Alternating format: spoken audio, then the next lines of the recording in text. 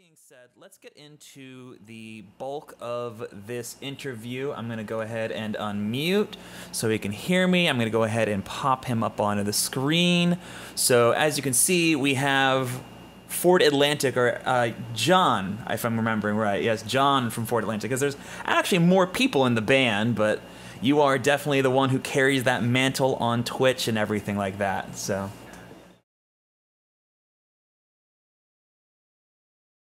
Oh, nope, you should be. Oh, that's what I forgot to route you out to here. My apologies. There we go. Oh, you should good. be gone. My apologies. I All hate to make you good. repeat that, but I just gave the secret to the universe and no one heard it. I know, So, that's my bad. Sorry about that. Anyways, but yes, this is Jon from Fort Atlantic. You know, I found your stream, I want to say it was like, what, about 3 months ago at this point? 4 months? that sounds And about right, been yeah. hanging out every now and again. And I was looking up your discography, and you have a pretty good backlog of stuff. And as it says on your Twitch page, you actually have more than a couple of audio syncs with TV shows and stuff like Yeah. that, which is really, really exciting for me, because I feel like, you know, the people who we've had on the stream so far for these interviews have been like, you know, songwriters, producers, people who mostly make dance music. We started off with Mr. Bill, who mostly makes like very glitchy, IDM-y kind of Aphex Twin, Square Pusher style like stuff. But he's also done like a movie. So we've been able to kind of branch into that a little bit. But this is the first time we actually get to talk about film for, or music for sync, or music that has been synced. So to kind of get the people who might not have noticed your stream before, because I get a lot of like EDM guys and they don't really follow a lot of the rock guys who it's kind of disappointing, but hopefully we can fix that. So why don't you give us, you know, the Fort Atlantic pitch, as it were? Yeah, no. So the Fort Atlantic pitch is a horrible pitch, to be perfectly honest. If I were pitching to a music business person, because it's unpredictable and it's whatever I feel like most of the time. But it is always grounded in songwriting, because that's how I started as a musician. I was the dude in the coffee shop playing covers and songs and my songs and sleeping in the back of a truck, trying to around the Southeast where I grew up.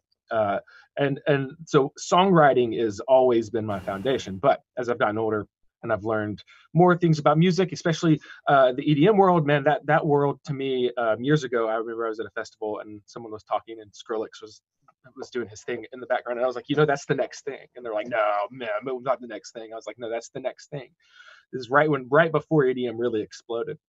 And as a result, I've learned I love a lot of the production elements, a lot of the technology, a lot of the things that EDM does, but how does that fit into songwriting? That's generally what it is for me. So whenever or my last record, I always explained it as, you know, Tom Petty with synthesizers. You know, so like that's kind of like what that kind of stuff is that stuff excites me. And so that's kind of the pitch. It's really taken on more of a exploration thing for me from when I was doing my songwriter stuff. But it's always been still grounded in songs. So yeah, that's kind of the pitch. It's kind of vague, but you know, it's starting to develop even more into different things. But yeah. Hey, I dig it. I mean, well, that's an artist evolution. Like every artist has their own journey, and like, you know, nothing against people who like have their sound and they make their sound, they stick to that sound, but like, you know, it's always interesting to see how an artist's life influences their artwork. So why don't we talk a little bit about kind of like how you got started with music, you know, how you switched from maybe like doing a lot of you know, band-based work, or you know, a lot of kind of different genres, into where you're at now, or kind of just the basic kind of the origin story, I guess, as it were. No, absolutely. I grew up in the Southeast. I grew up just outside of Atlanta. And there was this specific club there called Eddie's Attic, and it's a songwriter's room. It's a listening room, and it's one of those places where you go and the dude gets up and he's like, "Hey, everyone, shut up! Listen to what we're doing. Listen to the musicians," which is intimidating and also really encouraging at times. So when I was in college, I had my high school bands and all that kind of stuff. And then when I was in college, I started writing more of the songwriter world. And I would go down there like, like every other week to do their open mic. Started doing that more and more. And it's actually a cool open mic because it's kind of a competition, but if you win your night, you go to this big one where I played in front of, sold out room. And it was really cool, and so like that was kind of the origin of me songwriting wise. And starting with that, my dad taught me chords on his guitar. And he's like into like, the weird old folk stuff, like, and not like the cool stuff, like the Peter, Paul and Mary stuff. And so like he taught me kind of the basics. And then after that, it was everything went to the side, school, sports, like it was just all music for me. And video games definitely still stayed in there. But yeah, so after the whole Eddie's Attic songwriter thing, I just started recording and making music and found this record label in Athens, Georgia, that a friend of mine started, and they put out the first two kind of Jon Black records, and they're very very Americana, Nashville based. So it's quite different than what I'm doing now. Oh, interesting. Okay. And I was still kind of learning how to navigate that world. And after those two albums came out, I just was so burned out of touring and just living out of, back of my truck. I got married and that was great, but I was also gone a lot. Oh yeah. And I was just like, this is miserable. My wife's this amazing. I mean, I couldn't do any of this without her. She's a doctor. She's a badass. She's brilliant. And so like she was at the hospital working like crazy, and I was on the road. So we were just like missing each other. Yeah. And I just, family is a lot to me. So I was just like, I'm done. Like, I'm just gonna pull off for a little while and reassess. And that's when I just started really exploring the Brian Eno, use the studio as an instrument kind of thing. For sure. So yeah, that's essentially I did another full band thing called Jon Black and the Winter Hearts, and that was one that picked up with that got the ear of a record label called Dual Tone, who they have the Lumineers and Shovels and Rope and Mount Joy and Delta Spirit, and it was so I was a part of that. They liked it. We worked on some licensing stuff, which was really great, and then I signed on to do a record with them. So yeah. After that, the licensing stuff worked out great. Moved out here to Portland, and I don't have a record deal anymore. They weren't very excited about the new record, which is fine. Totally. It's just almost like a compliment, but also at the same time, it's like, dang it, now what am I going to do? But yeah, so after that, we moved to Portland. Met my friend Evan, who plays drums in the band now. We met because we were someone was trashing Wilco, and we were both like, I like that band a lot. It's funny how the conversations in Portland where you have like, oh, interesting, very pretentious people, and we're like, whatever. I think it's good. It's good is good. I don't care what it is. Yeah. So yeah, we started playing, and then in that time, the How I Met Your Mother thing landed. Californication had landed. A bunch of other ones that kept my doors going open for a while, and I didn't have to tour. But then when the How I Met Your Mother thing landed, no one was prepared for how big it was. None of us were. I expected it to kind of be just sort of like background music. And so as a result, I started touring again after that. So we did some tours as a band. I did a solo thing with my friends Ivan and Alyosha in Seattle. Oh, cool. Yeah, so I just did that, and then we made a record out on the coast. This last record we made was out on the Oregon coast in our drummer's house he grew up in. So that's dope. Yeah, it's pretty cool. I mean, it's kind of one of those stories that like I don't as I'm telling it, I'm like, wow, I've lived a pretty interesting, like, cool life. Sometimes I beat myself up. I'm like, oh, I'm not very interested. I'm an imposter. But yeah, it's like once pretty cool. Yeah, well, that's the thing. Once, like, I feel like, and this is something I see from so many artists. We're all so like nose deep in our work that it's so hard to take that step back and actually look at like the ascent that we've had throughout our careers. Like, would you say that there's still like a thread back to kind of that old folky kind of bluesy style, like when you first started getting into music, or would you say there's like big radical evolutions in your sound? I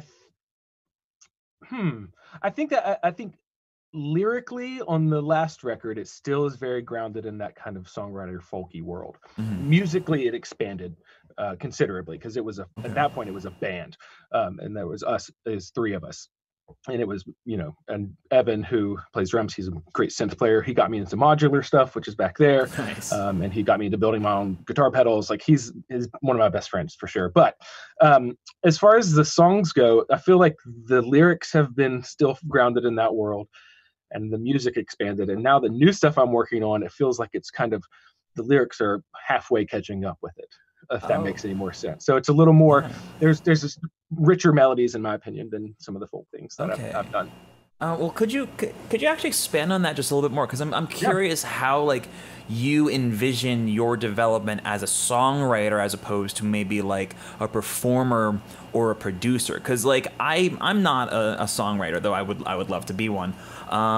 And I'm always curious to see like what are the like the paths or what are the tools or skills that you've picked up? Like, is it as simple as just like I'm more adventurous or I'm more confident in like my melodic expression, or I'm branching out into different styles, or were there like more kind of defined things that you could delineate from that?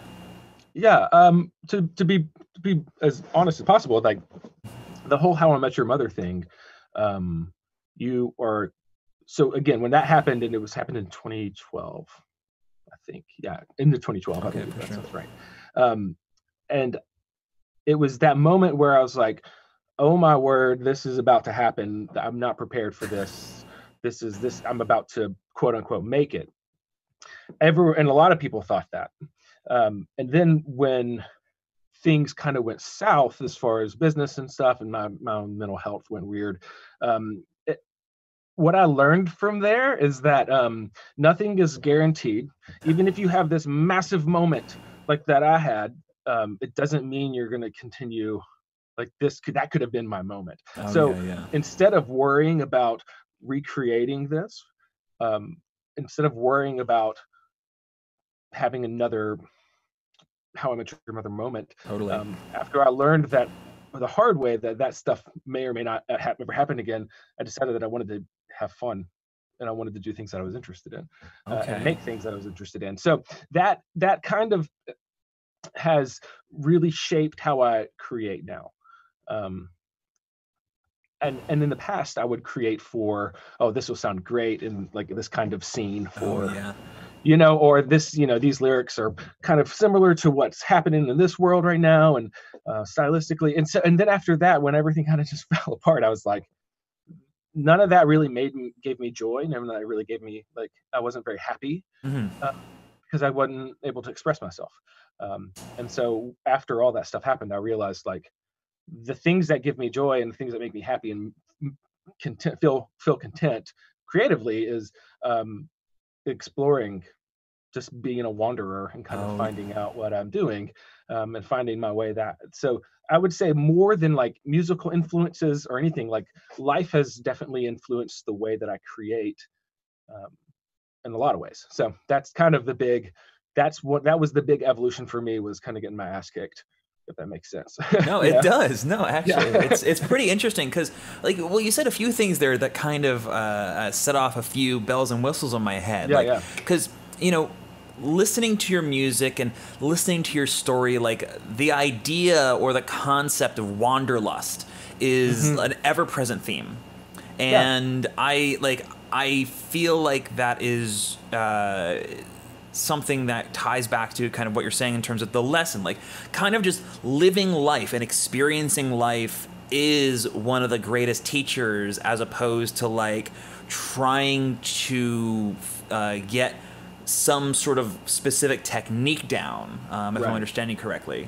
Yeah, no, absolutely. And I I think that's great that there are people who are engineers and mixers, because they serve a wonderful role in the music. But I don't generally speak in tons of musical terms, because Mhm. the way things that have influenced me haven't always been music. It's always been how something's made me feel, whether it's a piece of music, a visual artist, or just, you know, a moment in life. So those moments, those things that inspire me are way more, way more life than anything. But I don't think it just necessarily has to be like for songwriting. I think that you can capture emotion with sound as well, and capture like this is a cool story. This thing I've shared it maybe before online, but like I watched this interview with T-Bone Burnett, who is this like producer, and I think he's in LA now, but he's done stuff with like Coen Brothers and like a Oh, lot of for those sure. movies and stuff. Very Yeah, folky, yeah. very. He did the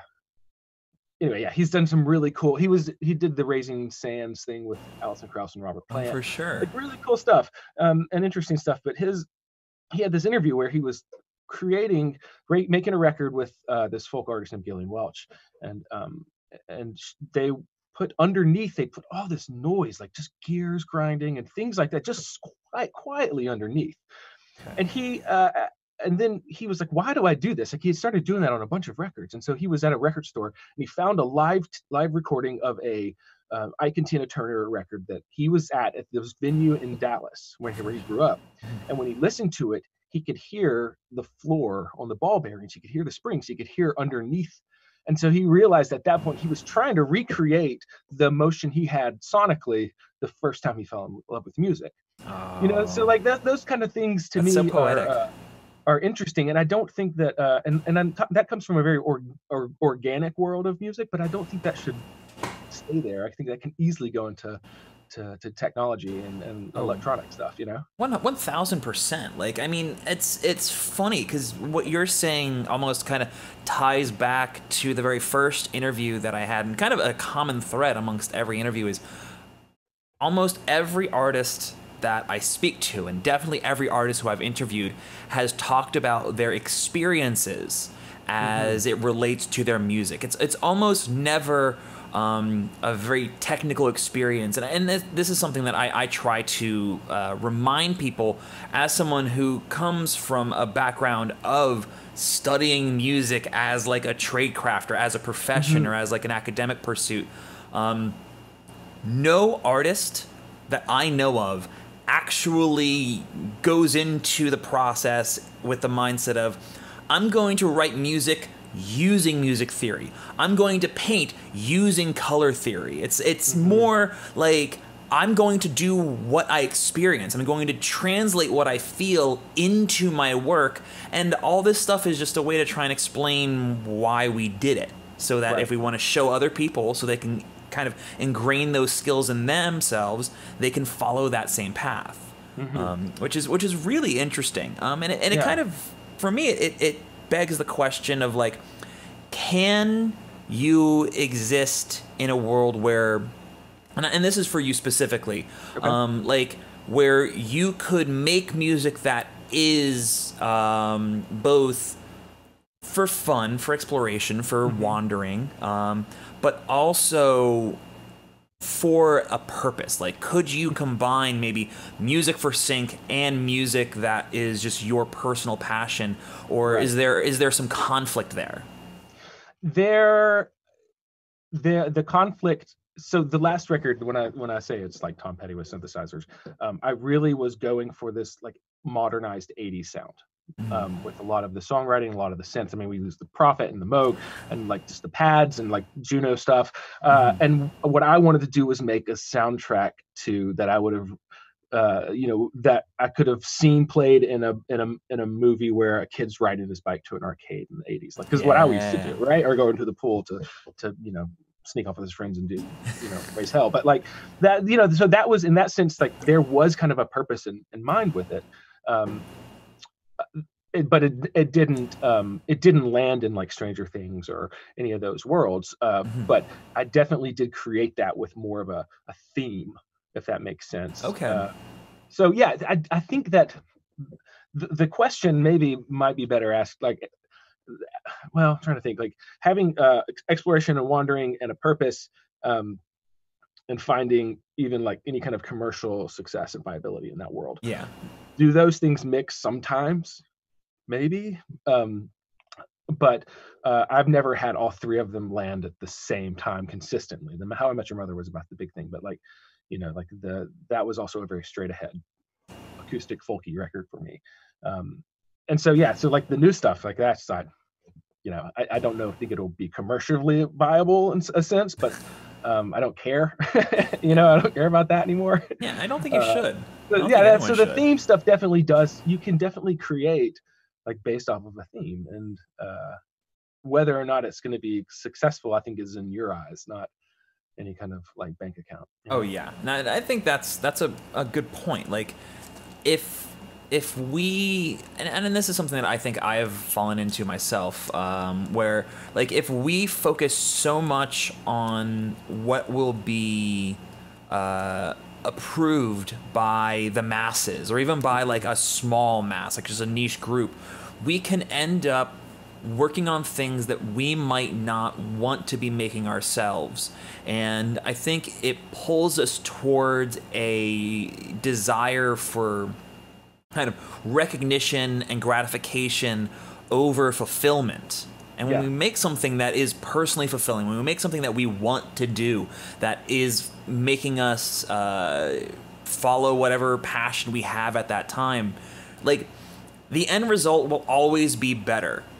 And if it's successful, there's a good chance that it's because it was so authentic. Right. Yeah, authenticity is not something you can really recreate, like formulate.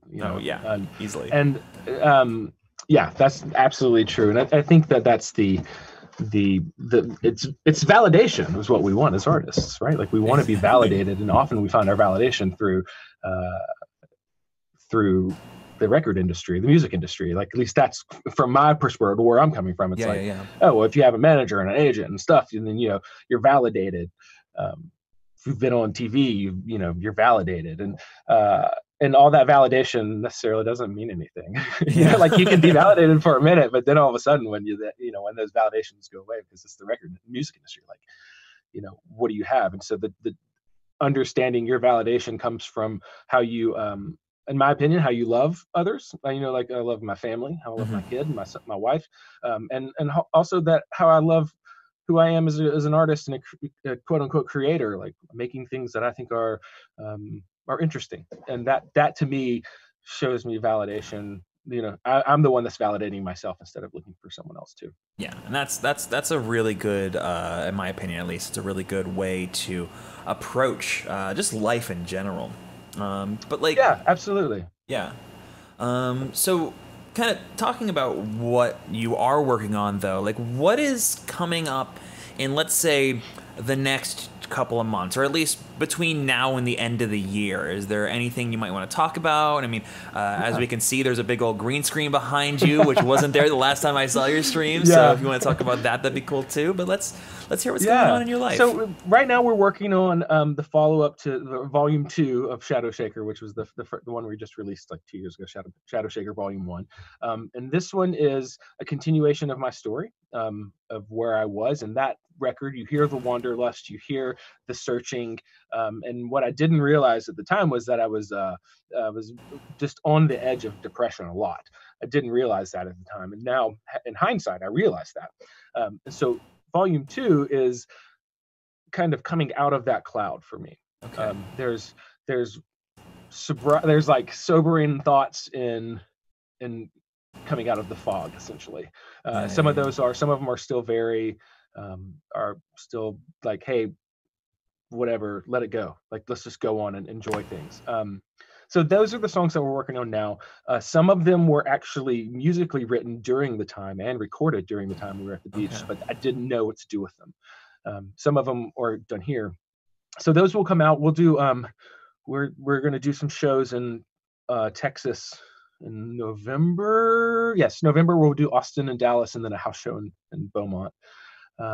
Which is like super stripped down. It's kind of back to my roots of a songwriter, where it's me and Evan, who, you know, he's kind of, again, my number 2 partner in crime. He brings a keyboard and a laptop, and he kind of does the Brian Eno, Johnny Greenwood stuff for me, for my little Tom Petty folk songs. I dig that. And so we kind of explore that. So we'll do that, and then the stream. I've taken a little bit of time off for few reasons, being like my kids started school. That's been a different change in my schedule. My parents were in town. And, and then I wanted to rethink the stream. What do I want to do with the stream? And I want it to be another extension of creativity pushing me to try new things. And so I've had to dive into Max, MSP, and Jitter and all that stuff. Nice. to understand like visuals, how I can combine audio and visuals. And so I've been working with this green screen, and I'm kind of getting a little bit of a loose idea for what I want it to look like and feel like, but and grow into. So that's, you know, the next thing I'll do is I'll definitely still do where I sing my songs and sing songs, but there's a lot more of the instrumental exploration that I want to do, improv kind of essentially online, and see what happens. That's awesome. I'm excited to see that, honestly. Yeah. It's been really cool to really be like, okay, I'm hooking up an LFO to an RGB thing. That's just, the LFO is controlling the colors, not, you know, not anyone turning the knobs. It's really interesting. Kind of those kind of things make me I think they push me creatively, and again, with the whole, like, back to that whole thing, like editing. I think I've told you this before, but like when I was learning video stuff after kind of burning out again on music, like to find another creative medium, a creative format to learn how to do, taught me a lot more about songwriting. You know, like learning how to edit video taught me to how to write, in the sense, again, how you just capture, and then come back to it, and then you can like chisel away at it, or you can be like, oh, this is garbage, and you know, maybe keep an idea or two. So that's kind of the future, is what's happening in the next few months. Some touring, hoping. We're getting so close on this record. It's all on me now, so it's a lot of guitars and vocals. Fun. And yeah, just sort of experimenting with streaming and what it could be. And again, I'm not the guy. I'm always the guy who's I've just never settled with. I can't be like comfortable that often. No, I get you. I have to always be looking at something else and trying something else. Oh yeah. I'm curious to see what I can do with streaming, just from a personal standpoint. Like what are the boundaries that I haven't found yet? Oh yeah, and everyone has their own different kind of pathway. Like, because I feel like you and I are very similar in that way, where it's like whenever we feel like we're kind of stuck in any type of rut, whether it's big or small, like we look for something that we can like radically shift in our environment. And like for me, it was like literally like, you know, not even a week ago, you could see my kitchen. Now you can see my front door, because I completely moved everything around. Like, yeah, it looks like I'm in a completely different world. But like if I move my laptop just a little bit, you can kind of see the rest of the apartment where it used to be. So it's, you know, it speaks to, I think, again, that wanderlust thing, where it's just, we are always looking for new things to, I don't want to say consume, because I think that's too destructive of a word, but to absorb or to assimilate to, or to adapt to. Right. Someone very astutely called me a lifelong learner. And that is, I think a lot of artists are lifelong learners, where they want to figure out new things. And it always, in my opinion, somehow always goes back to our favorite art medium that we create in. It's always some sort of different path to learn more about songwriting or production or whatever. So yeah, that kind of stuff is, I love this conversation. I love these kind of conversations, to be honest. Like, I don't get to have them as much. I'm generally talking with a 3-year-old about episodes of Curious George. So, Nice. I'm with it. Well, I mean, it's kind of, I have a question. This is a little bit of a tangent before we go into kind of like the big main section of this. But kind of, because we have kind of a lot of similar ideas about this, you know, lifelong learners, always trying to find new experiences. How do you feel about puzzles? Do you like puzzles?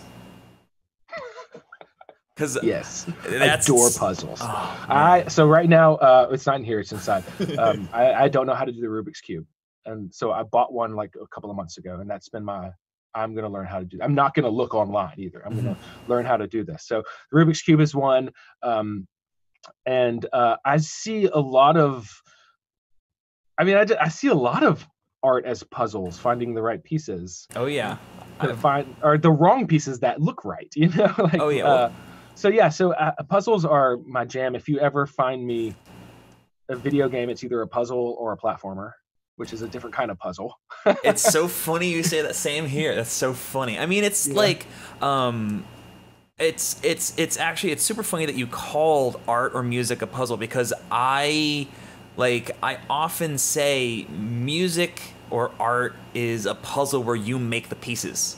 Yeah. Oh, absolutely. And it feels so engaging when I think of it in that way versus when I think of it as like honestly like if I think about music as like I'm trying to express myself emotionally rather than I'm trying to solve a puzzle, Hmm. it's weird. It's harder for me to get it out because I'm thinking too much about what I'm feeling rather than Right. kind of letting the feeling kind of flow through this almost like play or exercise that I'm going through. Yeah. So I think that's that's just really fun. No, I love puzzles, and it's fun to watch my son, who, again, he's like 3.5, and watch him.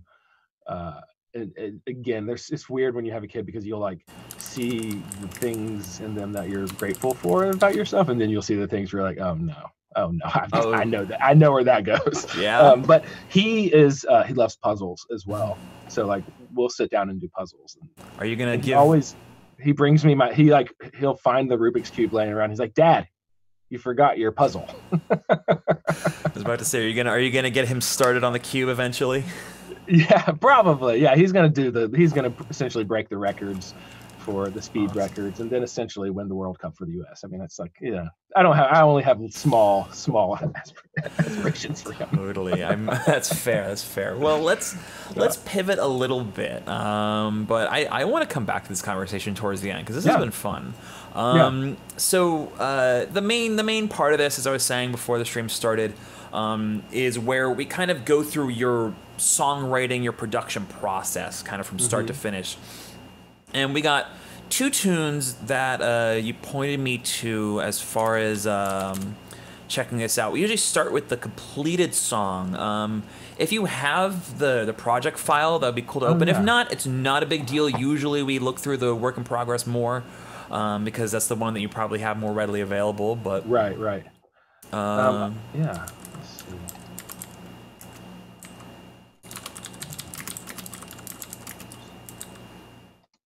just I'm trying to get the tune ready. Perfect.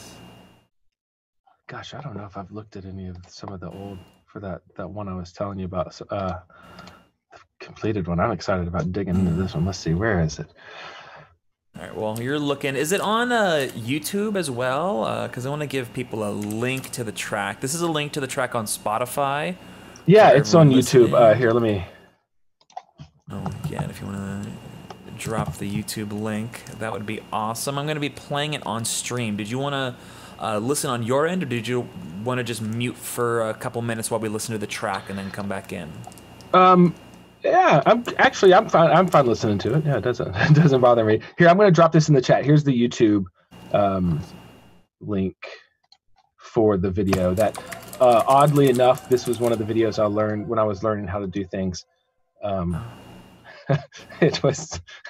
This is one of the. This is again. This is a video I made and directed, and randomly was like, you know what? I'm going to see if I can get this into film festivals.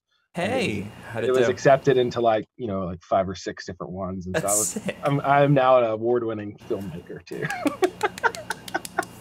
And right. that's all a joke to me, like, because that means nothing. Oh yeah, it's just Like, so a there's the name on a video wall. for it. And yeah, and let me see. I know I have a demo of it too. Perfect. Well, did you want to just listen on the stream then? Yes, that's fine. All Totally right. cool. So I'll let him mute, and then we will give this a listen. This is "Bathe in Sunlight."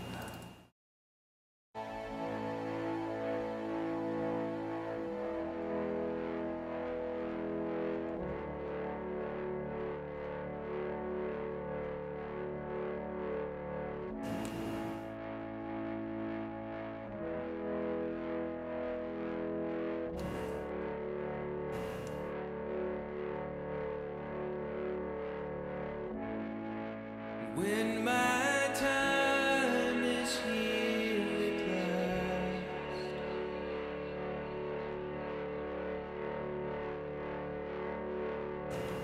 when my present becomes the past,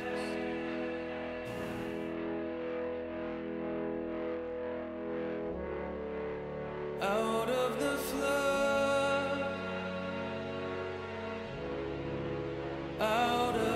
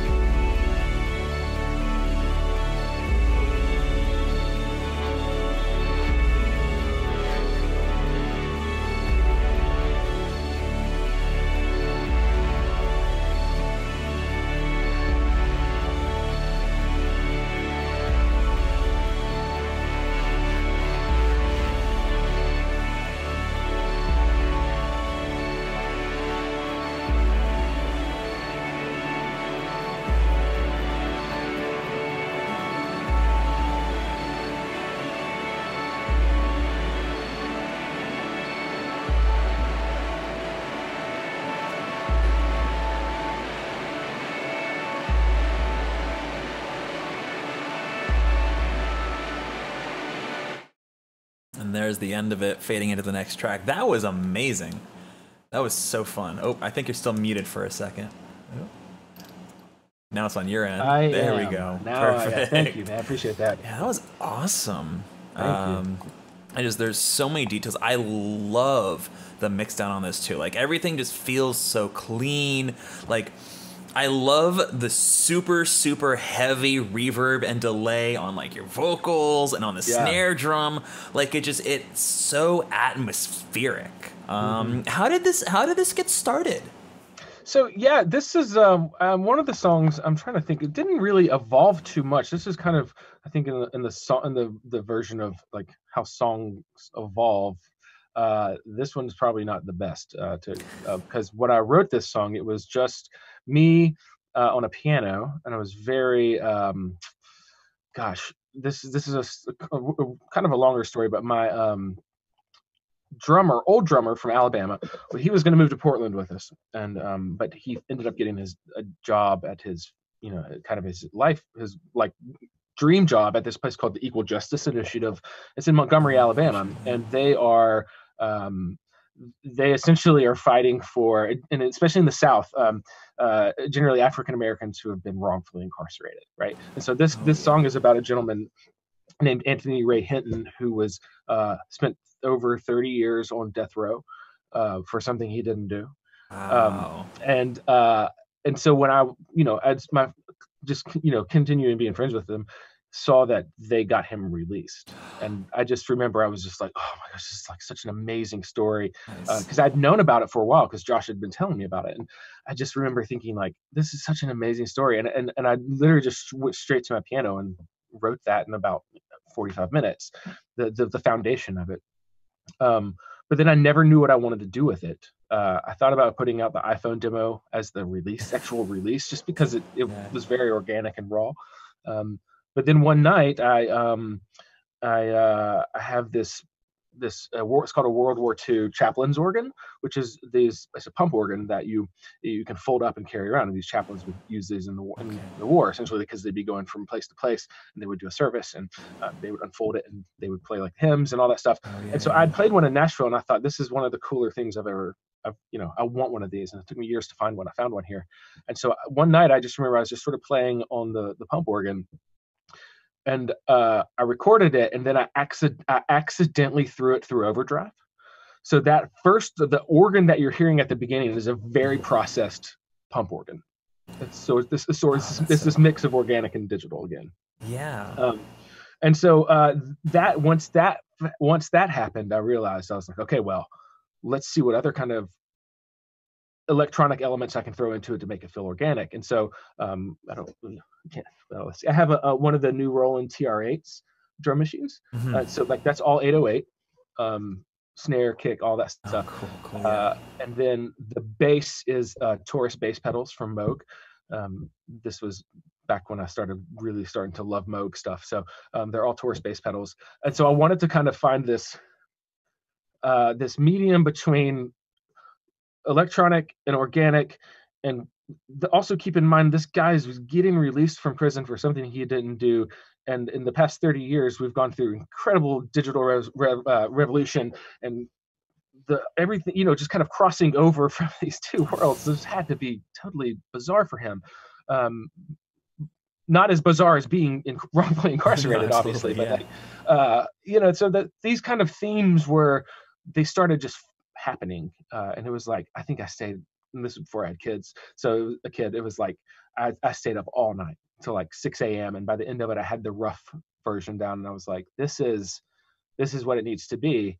So yeah, that one really just fell into place. It was really, really fun to watch that, because again, it's a puzzle, right? You may not have all the pieces ready whenever you write kind of the idea for the overall picture for the puzzle. But once things start falling in place, you just have no other choice but to chase it. So that one was one of my favorite songs, that production-wise, on the last record, and that was all me. That was 100%. I did everything on that track for down in my basement.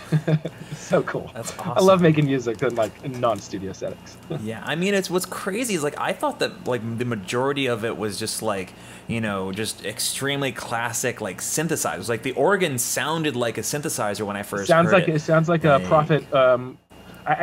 We use the Prophet for that part now because it sounds like an old like a synthesized transistor organ. Like Yeah. that's kind of filtered out and blown out. So yeah, It's just you're exactly right. it's so cool. I mean, like I'm curious, like did you have any like major hurdles while you were writing the song? Because I mean, you said that like you had trouble figuring out what to do with it, but once you got to that point where you were just kind of like going, like were there any moments of like frustration, or did it just all just come out naturally?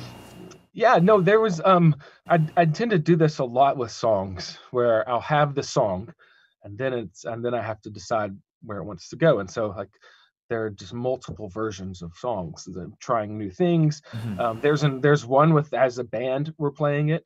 And it's I don't know where that demo is. It's probably on someone's phone from our old rehearsal space, but like there's just different versions of it because you kind of are like, where does this fit?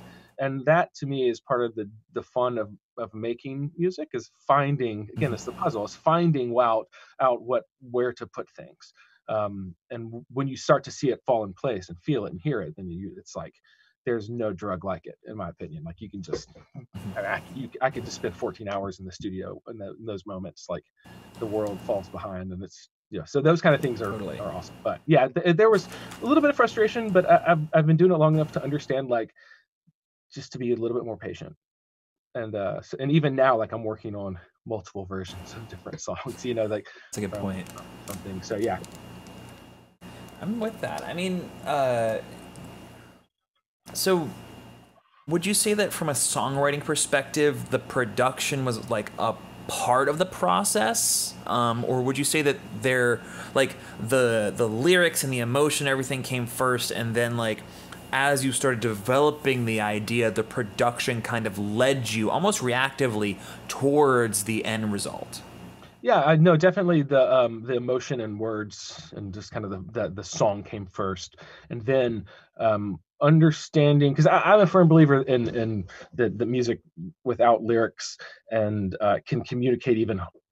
Instrumentals can communicate more than music than lyrics, in my opinion. Sometimes, I think they both have just profound places in our emotional spectrum.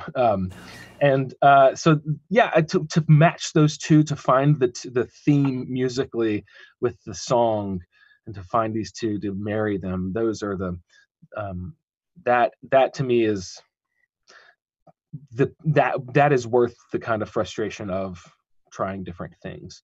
Because once you kind of have an idea, okay, this is what the song's about, and I want this thematically to fit sonically, finding that right fit sometimes is, because I could have done it as, again, like a super slow kind of a ballad, chill acoustic song, but it's way more triumphant, in my opinion, that this dude's out of prison.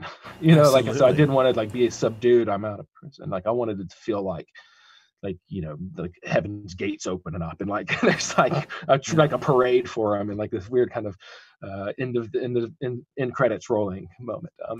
So yeah, so finding the themes between songs sonically and lyrically for me is fun, frustrating at times for sure, but when it happens, it's amazing. Yeah, I mean, what I really was drawn to, especially like I said, like the stereo image was really nice. I love how in kind of the choruses, the snare drum would come in, and you had that ping pong delay, shooting it back and forth. And then how in kind of like the back half of the song, or the back third even, you had this almost like Minecrafty, I called it, like the arpeggio that came in. Yeah, where did that come from? What was So that that? came from the Voyager over Oh, here. for sure. Yeah, yeah. About Voyager. And that idea, I love, trying to think how to phrase this properly. So I love watching melodies and notes kind of bounce around a specific phrase, whether it's one note and you're having like kind of a drone note, and then things are bouncing around it. But I wanted to hear what that would feel like as the consistent, like the constant in a song where everything else was starting to kind of starting to fade into noise. And so I just kind of I really I don't remember if I sequenced that or if I just played. I think I just played it live. Like it was just on there, just kind Nice. of playing it and just playing it and just over and over and over, and then just to see what it would feel like. And by the end of it, I was like, oh, this is cool. Like we're just gonna fade this, you know. So yeah, that one came from that's from the little Voyager um, that I have. Yeah. Was the whole song recorded in audio? Was there any point where you used like in the box MIDI devices?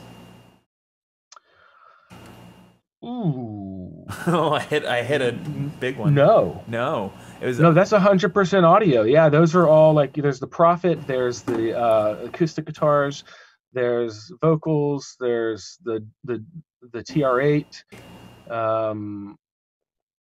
I don't think so. I'm not even sure if I clocked that the TR8 to the I don't know if I clocked it or not. I think I just like threw it down and went for it.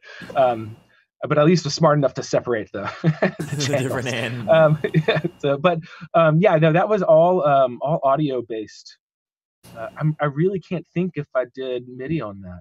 Do you do a lot with MIDI, or is it kind of just like an afterthought for you? Because it feels like your stuff is super organic. Like for the thing that really kind of struck me about this track is how live everything felt. Even though there was a lot of processing, a lot of Right. synthesized stuff, you could feel the electricity moving through the objects, and it has so much of a unique character. And I don't hear a lot of things that have that kind of very cold digital sound that you get in a lot of like dance records, a lot of EDM records.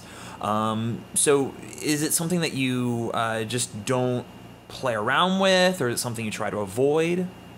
No, no, absolutely not. I think there's two philosophies behind MIDI for me. Um, and I think I think this question may come up later, but when I write music and lyrics and all that stuff, when I'm writing, Ableton is always open. So I'm always sequencing drums, like even if they're organic samples or different, drum samples from there, like the 707. It's one of my favorites, just because it still feels like crappy 80s like stuff, so yeah, so that's always definitely drum stuff is always from the beginning sequenced in the beginning for a lot of things. But there are times where I have definitely programmed MIDI to go into like the Voyager or go into the Taurus or the Prophet. So like I'm not above that because there are things that like I can't hit this many notes at the same time, but I think it sounds really cool if we can. But I do always try to, even when I'm doing like a soft synth, like I always try to play it live, just to kind of see if it feels like it needs to be, if it feels more organic, like even though I'm using electronics, like we are digital and organic people now. So like try to see those two worlds mix. And but yeah, there's some other stuff on the last record of like some more 808 stuff, and one of them I know was MIDI sequenced, but it's just like a little drum loop underneath. So, Oh, I dig that. Yeah. With that, like, were the effects added in post, or were they baked into the recordings, like the reverb and the delay and stuff? Right. So all of that is definitely, most of that is post. Okay, for because sure. I as much as I do appreciate the organicness of making music, I also love the ability to completely shift it digitally and mess with it that way. So like, so all of it, yeah, generally all the reverb and stuff is all done in post. Maybe I had the Big Sky hooked up to the Prophet at that point, but if it's anything, it would be reverb and some delay, like those would go through just some guitar pedals and stuff. Oh, yeah. But for a lot of the time, for control purposes, I actually do try to do it in post to at least kind of get a handle on things. But when it needs to lose control, like I'll hook it up to a memory man and just let it go. I dig that. I mean, I remember you had a night on your stream where you were playing around with like maybe it was like an endless delay pedal or something. Do you remember that? Oh, yes. Yeah. Like, So there's, well, gosh, now I'm trying to remember which one it was. Um, while you remember, I'm gonna yes. thank Medium Rare Bread Yeah. for that raid. Thank you so much, Brett. I appreciate it. How's it going? Thank you so much, buddy. I love you. Anyways, so Yeah, there's two different kind of endless worlds I use with delay. One of them is the Strymon El Capistan. That's a tape delay, like essentially they're a digital tape delay. They actually have a moment where you can like press on one switch and it just goes and goes and goes and goes and kind I of think starts that feeding was the back. one. Those kind of Yeah. things I think are so much fun to do. I have that, and then I do have like traditional loopers that I have used, and then there's another one that I use and a reverb pedal, a Strymon one that actually I have an expression pedal hooked up to, and it goes from a very like a long reverb to an infinite reverb. Oh, so you can And adjust so the time. yeah, so like I can like, and we do that a lot when we play live and kind of transition into songs and build things like that. So like I do love that infinite stuff. And then I'm even looking at this pedal, like I have this pedal right here. It's like the Electroharmonics Freeze, and it's essentially you can just like grab a small audio sample and it just like it kind of drones in. You can do some really cool stuff Oh, with that's it. But cool. so the infinite delay, there's a lot of it, and I like to use it as much as possible. Okay. Well, And that's that whole, at the end of that actually is the delay from the Prophet. Like I just cranked all the feedback up and it started kind of getting that just overblown. the noise. So, That was all from the Prophet. Like I love how you use that to transition into the next song. In the album, was that intentional, or is that just like you had like a big long tail, and just to make the two songs feel connected, you let it wash over in the album? yeah, there was definitely I wanted to feel like I could make, clearly I wasn't going to make Dark Side of the Moon, but what I love, but like those kind of records where things just sort of ebb and flow into each other, I loved that, and I wanted to try to do that, and it started working with a handful of songs, and then we had the song Shadow Shaker, which is the one directly after it, same key, and that just was luck that I was doing this kind of noise outro, and then you could hear the come in from the that was the 707 sequenced. But for sure. yeah, so like that was pure luck. But then once that happened, it was really cool to kind of watch everything else do, because there's other parts on the record where that happens as well. Oh yeah, well, it's little happy accidents like that, and it's, oh yeah, I mean, it's something that I like about larger projects. Like if you have like a 5-track EP, or if you have like a 10 or 12-track album, like you get more room to play than if you have a single. Like, do you prefer like albums, or do you prefer just single tracks when you're working, at least?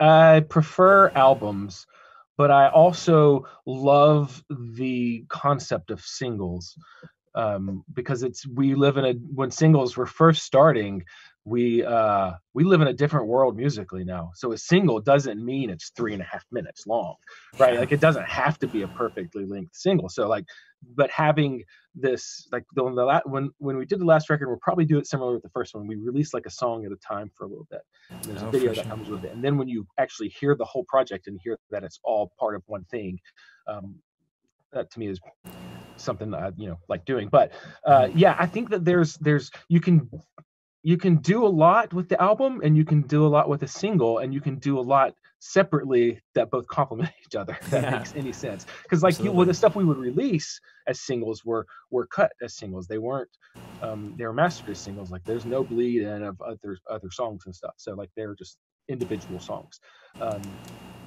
But I prefer albums if it's thought out.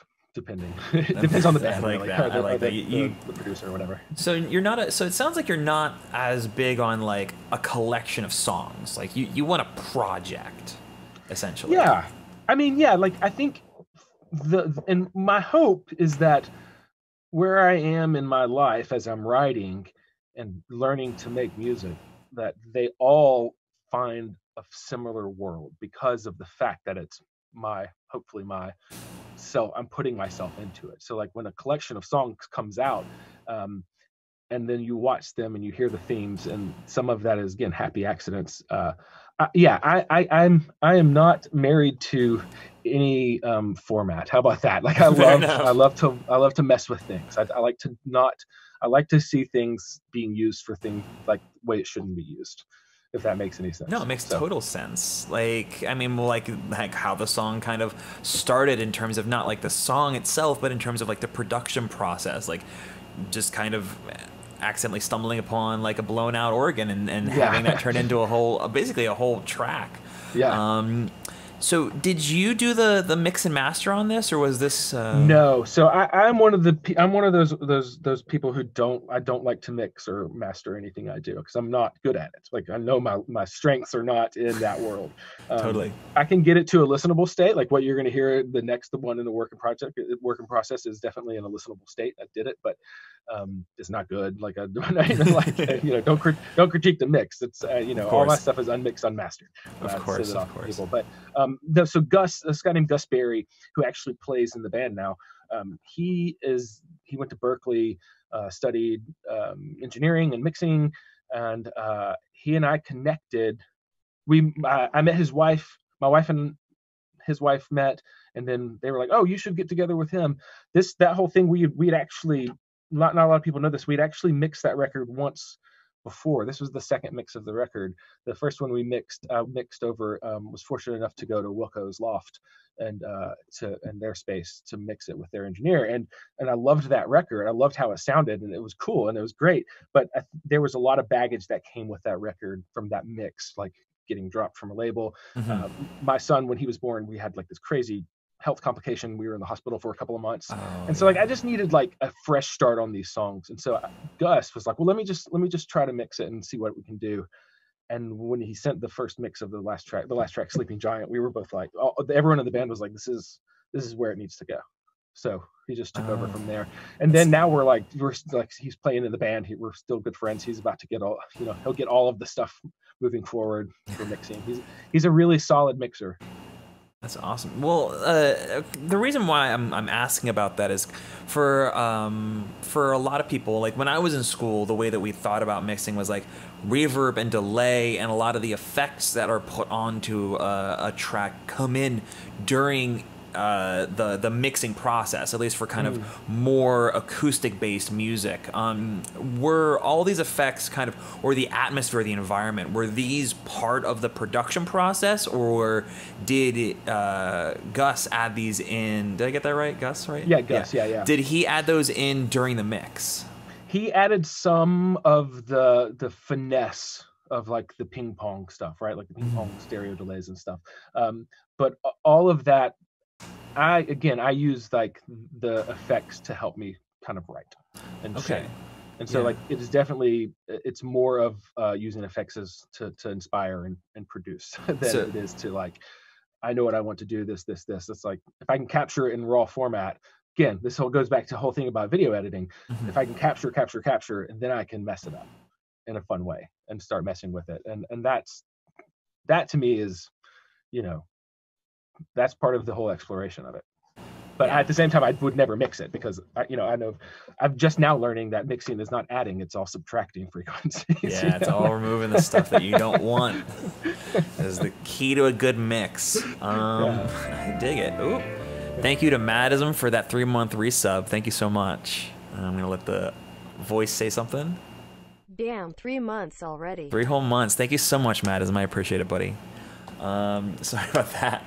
But I guess what I'm kind of trying to steer towards with these last couple questions is like, kind of, what would you consider the delineation between kind of the 3 stages of the song? Like I would say from what you're describing, like the beginning part was kind of just you with the piano, recording a demo, getting the vocals done. You had the idea for the song.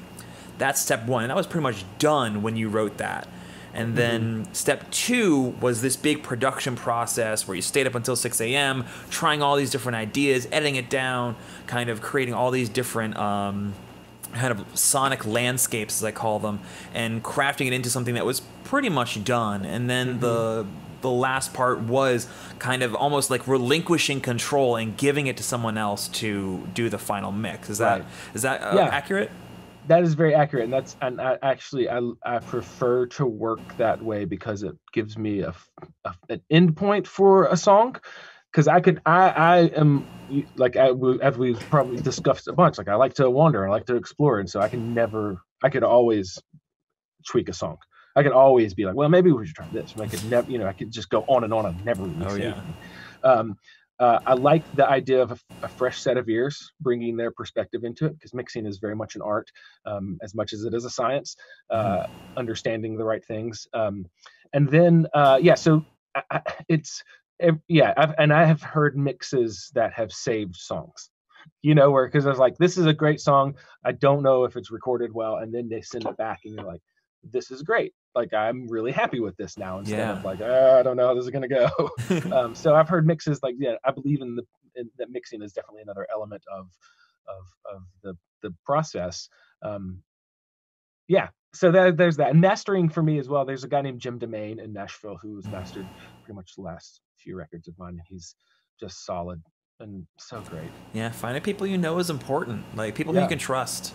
Because you understand what you're going to get, and you can also, if you need to push them, like Gus came from that Nashville world, and like the whole time I was like, listen, I want it to sound like it's coming from a cassette tape, and his brain was like, why? And I'm like, because like that's cool, that's textures, that's character. And so we kind of fought back and forth on it, and he finally did some of the kind of the grainier elements underneath it. And now what does he use? He uses a lot of cassette plugins.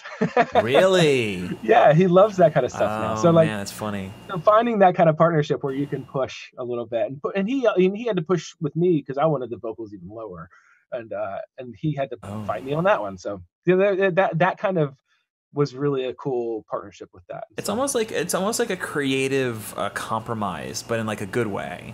Where you're not compromising on like something you find integral to the song. You find compromises in what other people want to bring out of your work. Right.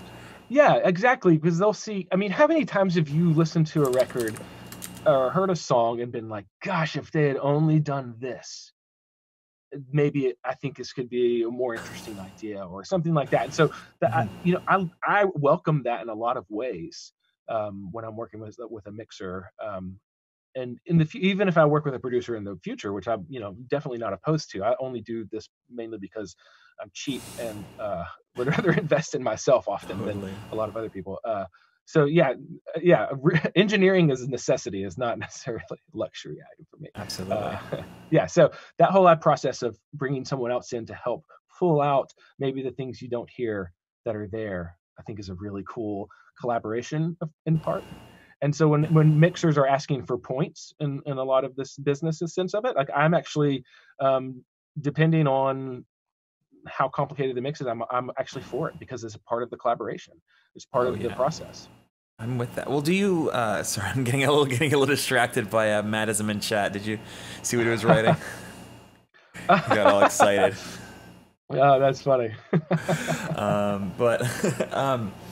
What I'm curious about now is like, are you someone who looks for multiple versions of like a project, either in it's obviously there's like so many versions in the ideation process, right. But when you're approaching that final like 10 or 20% of like, how do we narrow in on what it is to make this song complete? Do you feel like you have to be involved in that, or do you just let Gus or whoever is kind of working on that stuff kind of have a bit more control and you just kind of advise, essentially? I definitely advise in that situation. And mainly because I don't believe songs are ever finished, if that makes sense. Like, even like when I'm looking right now, like, so Let Your Heart Hold Fast, like we have the record version of that. And now we have a different version of it with this duo thing that we're doing that's very moody and slower paced. And it's just, so like songs evolve even when they're on a record. Like and I think Neil Young was a really great like example of that. Like you can hear multiple versions of songs on different records, the same song Oh, on different yeah, yeah, records.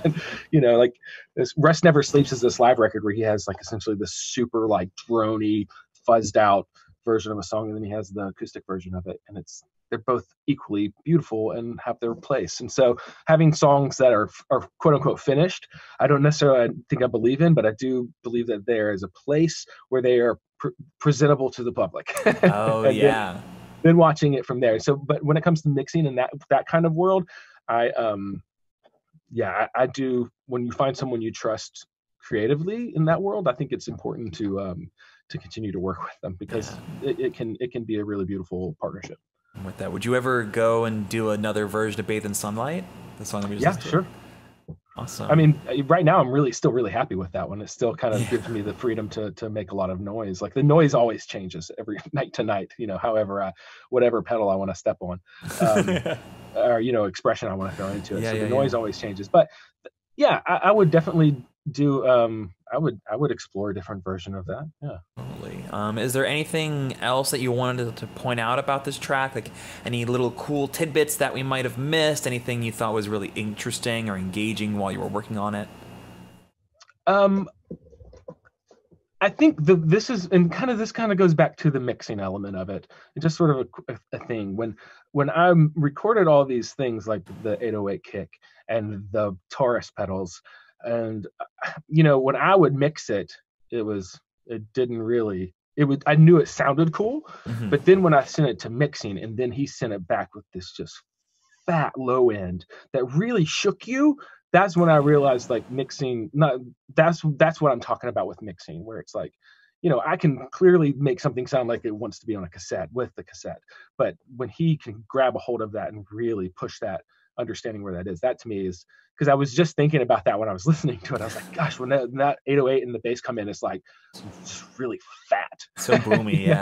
Yeah. And so like that kind of stuff I think is really, really cool, and is again one of the reasons I take it out of, I relinquish the mix.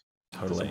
I get that. I mean, it's just a really fun track. Like there's just so many little details throughout it that really sound good. I love the vocal harmonies, by the way. Thank you. Like the vocals and I'm glad that Gus fought you on bringing the vocals up, because the vocals are they're so angelic, but they still have a lot of pain in the way that they're presenting the lyrics. So you can kind of, it goes back to kind of the story of how the song got started, and it really emblemizes for me kind of how that person must have felt when they were finally free, because it is bittersweet, because you're out but you just lost almost half your life to something you didn't do.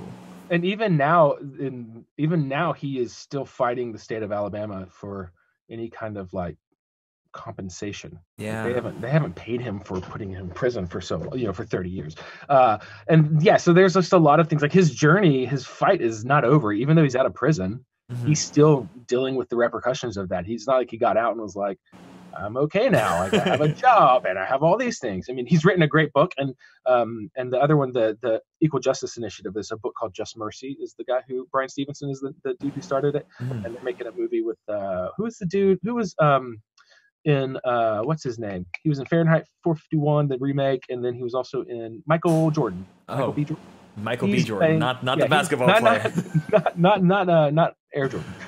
Michael B. Jordan, but he's playing. They were doing a recreation, like the story of that book. Oh, that's awesome.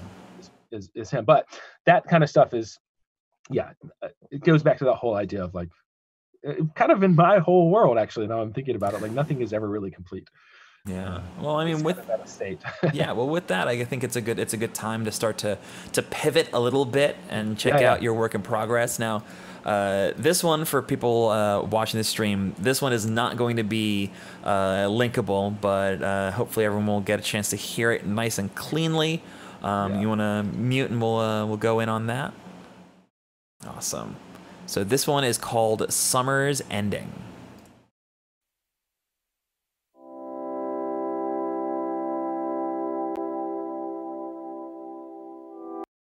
Whoops, I accidentally forgot to switch my audio on Discord. There we go.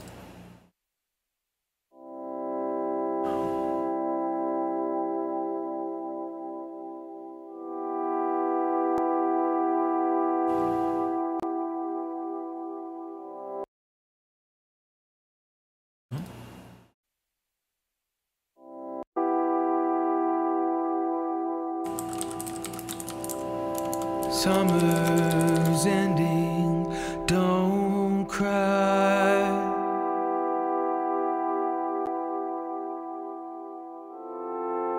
You had your goodbye blue sky.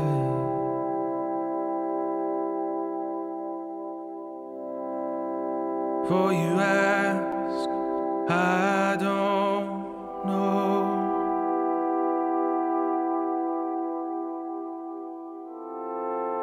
And I'm not scared of tomorrow.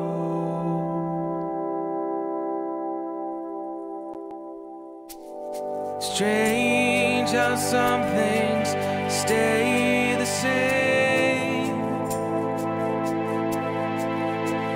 while everything else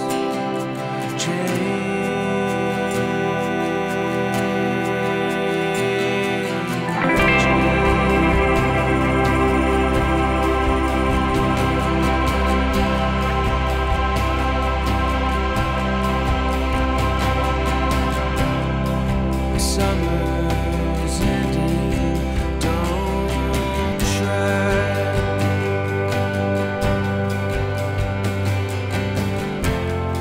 To hang on to what once was your life.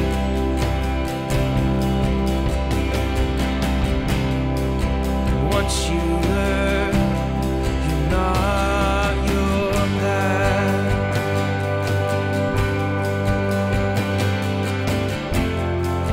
that heartbreak rarely comes back.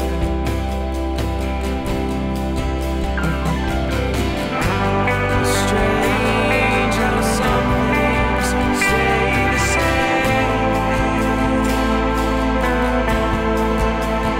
while everything else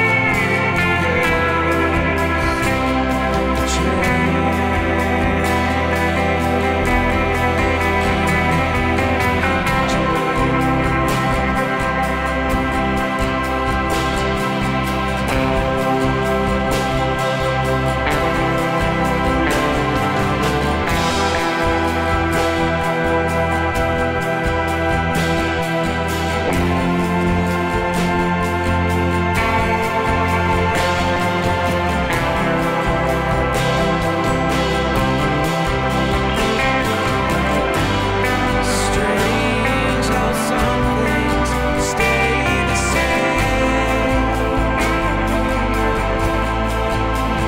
while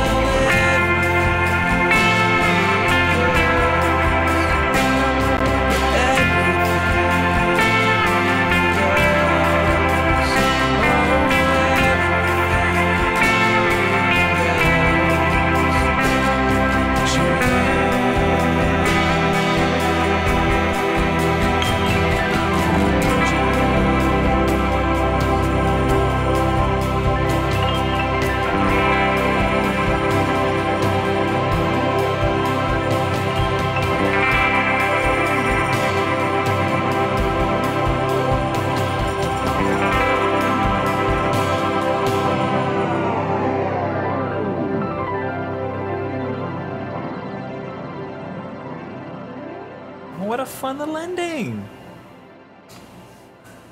That was dope. Oh, make sure. Thank you. Sorry, I was trying to find the mute Make sure button. the Thank mute button you. was off. That was wonderful. That was so Thanks. good. I remember this track. I actually remember you with the piano. Yes, Going I was up gonna and say you were down. here when I found that. Yeah, that was so fun. Oh man, I love how this track has developed from the last time I heard it. Yeah, I'm really excited. I think I've added the guitar since the last time you heard it, and I really wanted to go for this kind of classic country, old school 50s and 60s guitar vibes. Whether I think a lot of the classic country music and also some of like the Stax world, those kind of soul music, I think sometimes they would blend a lot. I mean, rhythm and blues, I guess technically. Yeah. So I kind of was going for that kind of classic reverb, tremolo vibe. So everything on that is all those things that is all actually recorded live, like the reverb and the tremolo and stuff. for the electric guitars. But yeah, I think it's really kind of started to shape up to where is feeling good. Those are not the final vocals. Those are scratch vocals, so there's going to be extra little elements and small details added to that. But I'm excited with how that one's turned out. Yeah. What would you say is the percentage, if you could give it a number or a range at least? Ooh, as far as like before mixing, I would probably put it at about 80%. Oh, for sure. Okay. I think there's more. There's different guitar things to layer that I would like to do. I'd like to experiment with layering. I don't do that as much as I should. So I want to experiment more with some layering. The original demo of that one had a hard right, hard left panned vocal, like main vocal. So, but they're each different takes.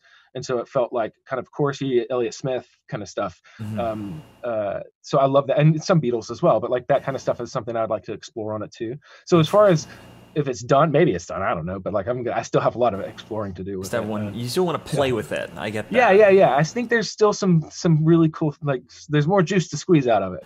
Yeah, the choir actually is something that I think was not in the last version I heard. Where did that come from? That's the G-Force Mellotron samples. That's a Mellotron. It's a cool. Mellotron running through a ton of reverb. Yeah. Do you have the project open, or can we take a look at it? Yeah. Let's see. Hang on. Let me pull it up. Make sure I have this open, just in case. Where are you? Decapitator FM. So the don't have that. I can pull it up though. It's easy to get. Yeah, and then you should just be able to click the share icon at the bottom of the Zoom window, and that can pop us over. Whoops. So while you're getting that started, I don't want to make you multitask too much, but could you talk a little bit about how this song got started? Like, is it similar to the last one where the song itself was written and then the production was done, and then later will come the mixing? Yeah. So this one was. I'm kind of evolving a little bit more in how I write and using more of the studio again. So this was the first song I'd written where I kind of wrote all of the parts. Let's see, where's the share screen button? Here. Okay, I have two screens. Which one do you want to see? Let's do the mix one. Let's see options. Yeah, okay, we'll do this one. Works perfect. Tell me if this is working. Yeah, it's working great. Okay, so this is our Mellotron samples right here.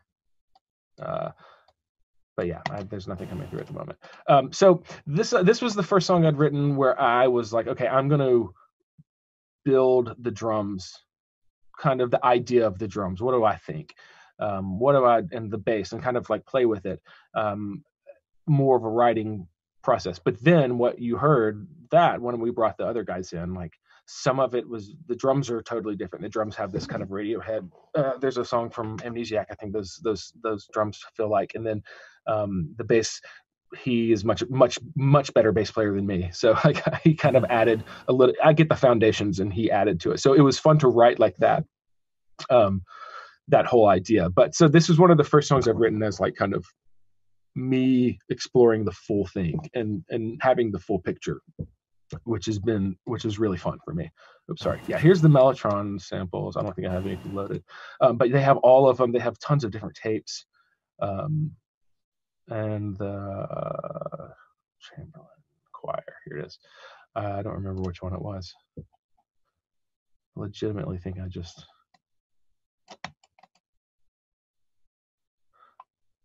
And you can like run it through just a ton of their delay. Oh, for sure. I don't think we can hear it quite. You might have to enable computer audio inside share it by application window and not display. I mean, it should work. Tachyon, I think there's something to enable in the like if you click the little microphone inside of here we go. Yeah. Gotcha. Oh man. Let's see. This makes me really sad. Have you guys been hearing my crappy webcam audio the whole time? I think that was, yes, dude, just got way closer to us.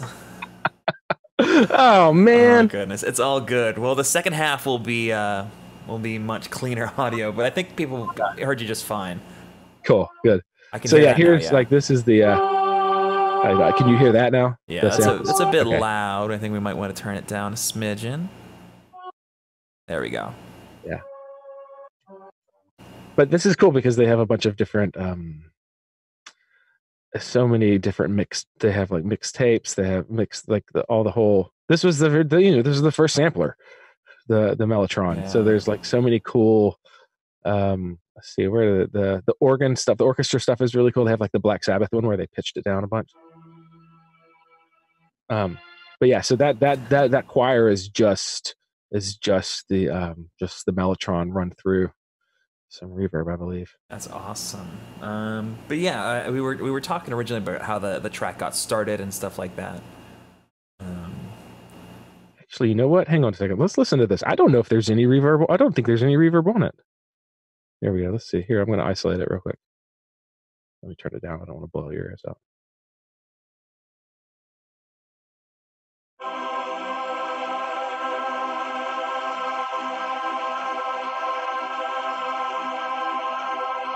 Oh, you know what it is? Okay. That's pretty much it, actually. There's not much reverb on it. Maybe some from just the kind of the full bus reverb, kind of the glue things together. But yeah, that's pretty simple. So yeah, it's just a little element underneath that I love. Yeah. So you said you work in Ableton, but we see Pro Tools on screen. Right. So does the songwriting session come in Ableton and then the tracking moves over to Pro Tools? Yes, that's exactly it. So everything becomes Ableton is open more than Pro Tools in my world for writing and creating, and then also. But when it comes to anything sequencing wise, programming wise, like drums or anything, I can't use Pro Tools for that. It's terrible. And so I use Ableton and just feed it in through like Rewire, essentially. Oh yeah. To do a lot of that stuff because I can't. Just Ableton is so much better about performance and programming than Pro Tools, but I think Pro Tools is way better like editing and tracking and comping and it's just they both have, I think, beautiful elements to each of them. But I definitely use Pro Tools to track and Ableton to write and sequence. For sure. So just kind of going through again, like the different motions. Like, where did the songwriting start for this? Was it similar to the last track where you were kind of just you and a guitar or you and a piano? You were saying like you're trying to involve the studio more in your actual songwriting process. So were you writing it like here and just kind of experimenting while you were getting the lyrics out and everything?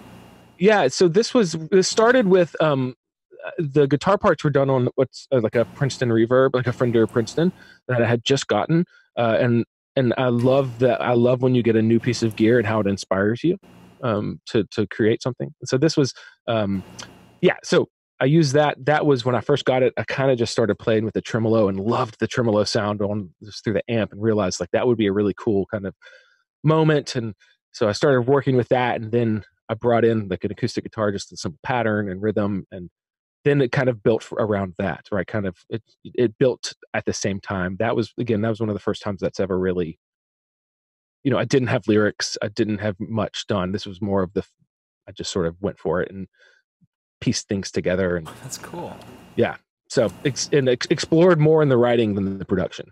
That makes sense. It's cool because it's a departure. Like it's a new direction. What did it feel like to kind of leave the lyrics for later on in the songwriting process? It felt great, actually. Lyrics are such a weird thing for me because sometimes I think my lyrics are so bad. I think they're really cheesy or not cool enough or whatever. And then sometimes I don't care as much, but I put a lot of emphasis on lyrics, just because I like to explain with words as much as I can, as well as music. And so I put a lot of emphasis on there, and some people probably don't even care. There was one time. I mean, honestly, when it was like a year or two after, it was like a year after we released the record, and our bass player came in and he was like, "You're not saying this you're actually saying this." And I'm like, "Yeah," because the whole time I thought you were just saying something else. And so it's like, again, no one cares except me. Oh yeah. I mean, well, you're the one writing the words. Totally. So I've seen you in the studio with a big old legal pad and a pen. Was this one of those situations where like you kind of had the song playing and then you picked up the pen and pad and just started writing, or did the words kind of come more organically, for lack of a better word? Yeah, no, for this one, the idea started, the vibe of the song started, and I let that influence the lyrics. And because in the past it's always been pretty much the other way around, like the lyrics and the song kind of influenced the production. And so this was one where the vibe, the feel of everything helped me kind of write towards the idea of change, and how some things change, some things don't change, and those are the, and we should welcome both of those things, I think, is essentially it. Like when summer's ending, a lot of people are super sad about that, but fall is my favorite season. So like, this is the idea of like, there's things that are going to change our seasons of life. And I thought that the music really kind of gave kind of a somber, like, conversation that you're having with a good friend who's like encouraging you to keep going, kind of like there was like a seriousness to it that I thought would fit well with this theme. So those two things sort of, the music influenced the writing on this one. For sure. Well, I mean, like, kind of bunny hopping off of like the idea of, seasons changing and things kind of moving and progressing in a positive way. Like, what was the first demo of this in comparison to what we're hearing right now? Like, what are the differences? I don't know. I might actually be able to pull it up. Let's see. So it's very stripped down. I mean, it's just like a simple drum loop, samples. Like I think it's like even like Steven Slate stuff, which I've since discovered are not great samples. I don't think they're great samples personally. If you want good drum samples, go to That Sound. I want That Sound. Those guys make killer drum samples. Oh, for sure. No, that's not it. Here it is. Let's see. I don't know if we're going to be able to. You'll be able to see this or not. Hear it, but. See. Is this coming through? Yes. Okay, so that's the Prophet transistor organ.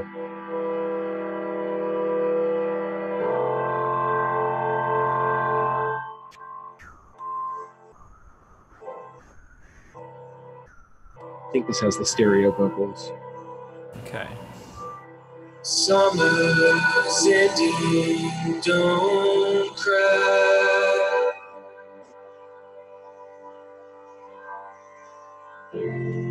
Clouds are coming, goodbye blue sky. So you can hear it's a very similar idea, but in my opinion, when I started working with that, I realized I thought it was too close to Bathe in Sunlight. And so what I wanted to do was, approach it differently. And that's where the DX7 FM8 stuff, FM synths came in from the beginning. Let's see if we can get to some of the other stuff. Let's see. So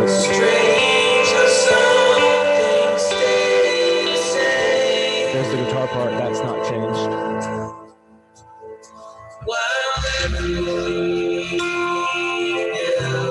That part changes. More the audio.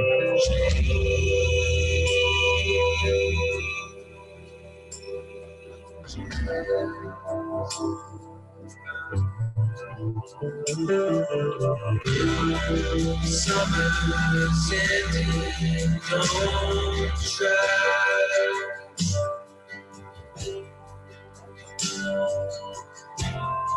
To hide your heart away till spring. Yeah, like some of the lyrics have changed, and this feels more like a band playing it live, in my opinion. Where what I've been doing with it is really exploring more sounds. So.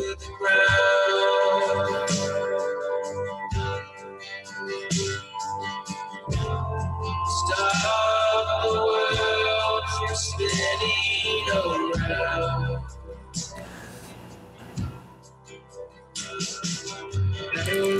Strange how some things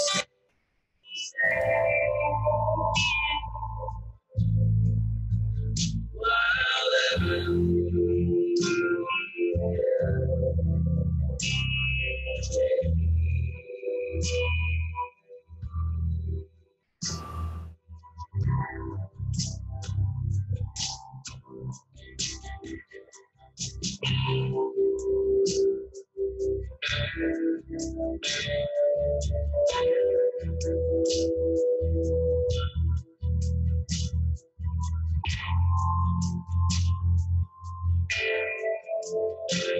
Is that bass live?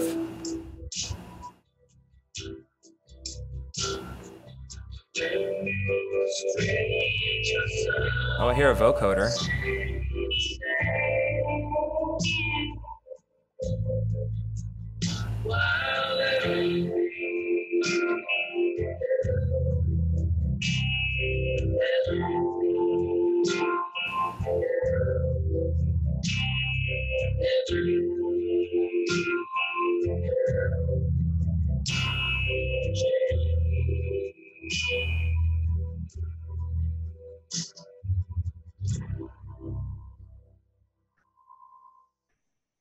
Yeah, so that's essentially kind of where I ended up before we went to tracking.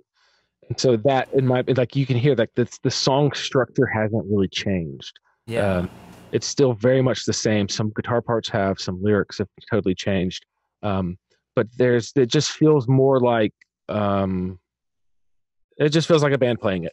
Is the way it came across. But now I haven't been able, I didn't add all the fun crystallizer and piano stuff and things like that. So Yeah. So what would you say was your process in getting from what we just heard to the demo that you sent me? Like what kind of steps? Because we talked about a little bit about some of them, adding the choir, adding the piano, changing the vocals. But like one thing I noticed in this that I don't think I heard in the current iteration was it sounded like in that last section there was a vocoder on the vocals or a vocoded layer to the vocals. I didn't hear that. That was just a doubles. Those were just like chorusy kind of things. For Yeah, sure. There's no vocoder in there. I've tried so hard to put vocoder in something of mine. It just never has worked. Doesn't quite fit. I get that. Yeah, that was just a lot of essentially that was just layering. Yeah, I love vocoder though. Gosh, I dig it. Well, are there any little things you want to show us in the project, either in the arrangement or here in the mix review? Let's see. Yeah, so I think some of the fun stuff here. I'll move because I think do you guys have this showing up now? Yeah. Okay. Are two screens showing up or just one screen? Just I'm on a dual right monitor. now. Okay, perfect. Just one right now. So what you'll see here is I am not one of these people who is afraid to edit drums. But my philosophy on editing drums when they're organic is to not make them perfect, just make them work with the bass, which is up here. These two generally are when I'm editing and kind of comping. These two live together, and then I want to make sure that they play well together. That's all. If there is a sequence to it, like any kind of like arpeggiator sequence or drum machine, I edit a little bit harder, a little bit tighter, but I just sort of kind of move chunks around to kind of continue to give it that humanity. Mm-hmm. Let's see if there's. Oh, this one was really cool. This is actually something that underneath the guitar part. Let's see. Let's see. Oop. Underneath the guitar part, this is a Nord with their kind of built-in overdrive. So let's see. Oops, sorry. Mellotron's still going. No, it's all good.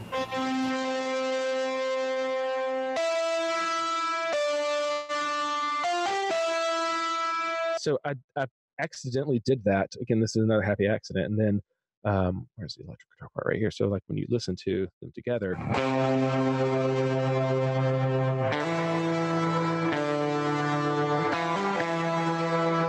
So there's almost this underneath layer of fuzz.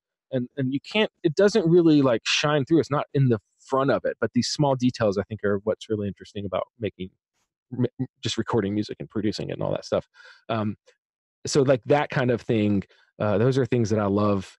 But yeah, everything on this song is pretty. This is actually the original take. Oops. I think this is it. Yeah. So this is just the demo track of the guitar that when I was kind of building everything. This was actually no. I'm taking this back. We tracked this live. So I built the song. And then we came in and we tracked this live. And this is actually the drums, the guitar from that moment. And I moved them a little bit because they were not working 100% tight-wise, rhythm-wise, but I moved them because I wanted to kind of keep that feel to it. So I may add more to that. But yeah, this was a fun song for me. The big thing for me that let me move this back here because there was this section. This is very and I think you were here when I found this stuff out, but like this is the thing that I just love about it, where it's like, and it's just a simple, it's just a simple little piano part, but it's running through a crystallizer into the little plate and into an echo boy. Like these are the things that like underneath. I mean, it's just, if you mute all that, it's just that's it, you know. But then if you when you throw all that stuff back onto it, it really just kind of gives it a world of its own. Yeah, it's very atmospheric. Yeah. So that stuff, those are things that I really enjoy. And I think you may have told me this, that like the Sound Toys guys, like the people who do Crystallizer and Echo Boy and Little Play, Decapitator, I think you've said a lot of those are used in a lot of electronic production. Oh yeah, in production. They're really, yeah. I mean, I know a lot of people who make like electronic music who use those. Like they're more common in people who kind of like bridge the gap, kind of like you are in this project, because they're very much like analog emulations pushed to the next level. Like they do a lot of stuff that's meant to sound like you're getting a lot of analog hardware, outboard gear, but kind of expanding a lot of the functionality under the hood to kind of give you even more kind of precise control over it. Right. Yeah. But yeah, I personally, I love all of the Sound Toys products. I use them all the time. They have yeah, I'm really, really glad that I got those. They were, I think I found them on like a special, and I was like, this is, let's see, people had told me about them before, but yeah, those are things. Sorry, my wife is telling me that she needs to go, and so I'm telling her to send our son out here. Oh, for sure. Do you want to start wrapping this up? I don't know how much time you have left. Yeah, no, we can definitely wrap it up unless and we can start wrapping up, but at the same time, he can come out here and hang out with us. Oh yeah, no, absolutely. No, I'm fine with that. Asleep. Let me go grab the monitor real quick, and then we can keep going. Okay. Hang on, I'll be right back. Sorry, Sounds guys. Good, no worries. I will try to keep things going while we wait. There we go. Let me do that. How's everyone doing? There's more character in the community. I agree with that, Tachyon. Like the way that this song has developed. And I apologize for a lot of the audio issues in the past couple of seconds. I've been trying to kind of make sure that the sound doesn't get too loud or too quiet for the recording. But yeah, I feel like from what we've seen and what we've heard, like for me at least, it shows that you don't necessarily need to worry a ton about like getting the song perfect in the first session. Even if you get it like almost done, like there's so much more you can add to the song and to the process in terms of like additional effects or additional sounds. And I feel like if you aren't so concerned with perfecting the song in the first session, I feel like you have like a lot more fun. Sorry, I was just trying to keep the air from being dead while you were out. Yeah. No worries. I have the monitor. He's asleep, and you can until he wakes up. We're good to go. Okay, perfect. I need to get him within the hour after he wakes up, right? I think that's the rules to being a parent. Yeah, well, we can kind of just speed through these last couple of questions. If he wants to come in and say hello, more than happy to do that.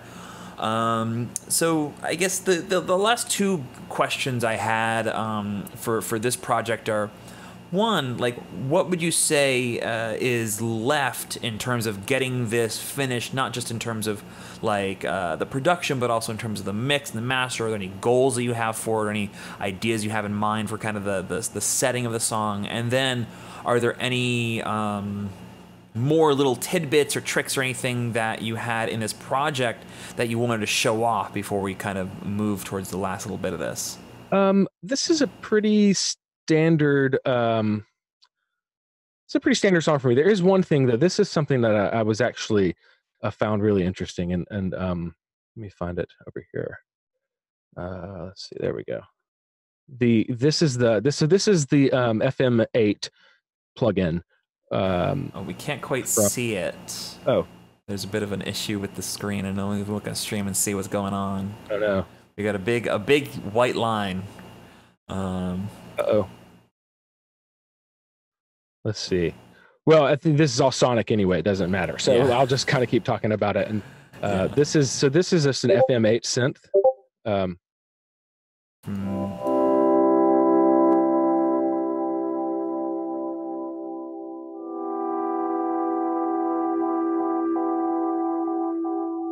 And what I loved about this was that when it kicks in later in the song, when everything else comes in, so like at this point right here, when the acoustics come in. While everything else changes.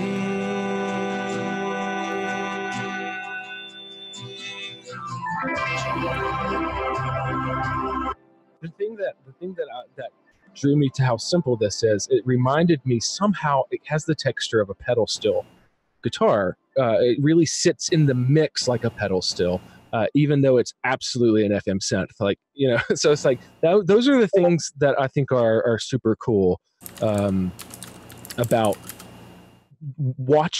finding the happy world between organic and digital. And depending on who you talk to, like, you know, I'm a big fan of that. A lot of people aren't. Some people are very hardcore, like only the tape. But artists are creatures of necessity. What we have, we're going to use. We're going to find a way to make it work. And so these are the things that I think are pretty cool. This is a pretty standard for me, though. This is a pretty like standard production for me. There are other ones that are a little bit more in detail, but they're not in listenable formats at the moment. So yeah. Well, do you want to? I'll stop that way. Yeah, maybe I'm not covering up your face back. real quick. There we go. Alrighty. Let me get this set back up. Perfect. Cool. I mean, I loved it. I'm looking forward to seeing what it sounds like when it's done. So I guess the way that we can end this is kind of going over what we talked about for these two songs, but in a more kind of abstract way, or more like a hypothetical way. So when you're starting a song, what do you usually start with? And how far do you usually get in kind of the songwriting process before you're done with that initial session? Great question. So it kind of changes. I would say more often than not when it comes to writing. You guys are probably hearing like the Discord beeps, aren't you? Maybe. No Sorry. comment. Okay. I'm just going to shut it down. More often than not, it starts with a singular instrument. It starts with a guitar or a piano. But because the reason I do that is because, and this harkens back to my whole like songwriter days, I think that it's very important to be able to, in what I'm doing, be able to just play the song by itself. Right? It's a different world for different kinds of genres of music. It's like that's not a knock on any other kind of genre. That's me just saying like, you know, I want to be able to perform this with a guitar if I want to, just by myself. So that's pretty much the basis which most songs start with, is a foundation. Now, that being said, there are definitely times where I'm on the Prophet or on the Moog or exploring a sound, just hearing something and being like, oh, dude, that sounds amazing. And then you kind of find something to a place to fit that. Does that make sense? Does that answer the question? Yeah, really no, well, it does. It works. I mean, Tachyon had an additional follow-up question that kind of connects with that, if you wanted to address that. Oh, yeah. So let's see. Generally start with chords. So, yeah, you know, I am never a melody person first. I'm always a music person first. I do often try to let that dictate the song more. Because, like I said, if you can write the music, like even just with a piano or just a guitar, if that alone can speak to your emotions, then you let that influence your words and what you're saying. I think to me that is a really nice compliment to just making music. So for you, the melody is almost tied to the lyrics. Mm-hmm. Oh, interesting. Yeah, when I'm writing the lyrics, I'm writing the melody to the Okay. song. So like, and sometimes it's just gibberish because I like the melody, and sometimes it's wordplay. And sometimes I land on exactly what I'm going to say. But a lot of the times, the lyrics and melody are written in unison at the same time. Yeah, we've had one other singer-songwriter on the interview series, and she said the same exact thing. Her name is Copper Queen Sage. She's another wonderful streamer. Let me give her a quick shout out. There we go. And she said that like she can't really write melodies independent of the lyrics, and she writes them all kind of on top of the music, essentially, kind of like you're talking about. And I'm curious if that's something that you notice from other songwriters. Like, is it the sort of thing where like you get the harmonic bed, you get the world that the lyrics and the melodies come in, and then what you're saying kind of comes forth from that process?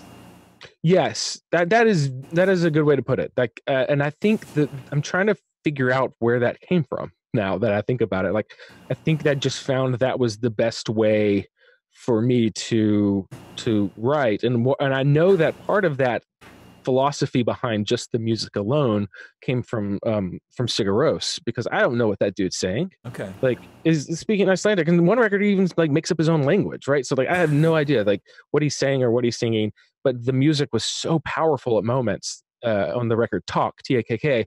Like I just remember thinking this was so, I don't care what he's singing.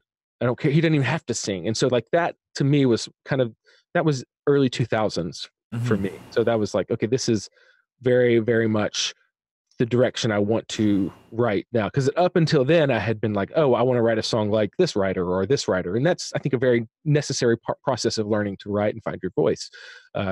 I still always am writing like other people, but then eventually it starts, it diverges from what they, it's not iteration of that. But anyway, well, the more you fail so at being like other people. that's definitely the thing, is the music comes first. The emotion from the music dictates how the song, the lyrics go.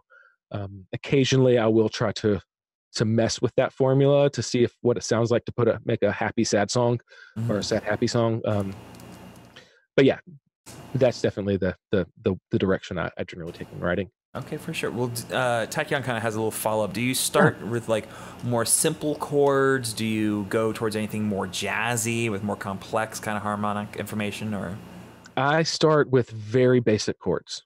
Everything is built off of the Townes Van Sant, songwriter from Texas, the 4 chords and the truth. Like that's kind of the foundation of everything. And then after that, that's exactly it. So it's just simple chords. I'm not a great like keys player. I can play a little bit, but it's very simple melodies and kind of rolls on the piano if I'm doing that, or the guitar. It's very much things in C with a capo. Totally. The C chord family with a capo. I get that. I mean, nothing wrong with that. Like, I think, a lot of artists, especially in the more electronic realm, people who kind of move into more hybrid styles, like, we tend to focus a lot on color and on timbre. And like, as someone who kind of exists in sometimes a more kind of theoretical space, not necessarily in my writing, but in kind of how I kind of dive into music as a process, like, I definitely find myself leaning more towards things that have richer harmonies or more complex textures. But I think it can also, and I'm not saying this is true for anyone in chat more so than it is for me probably, but like sometimes it can be a crutch.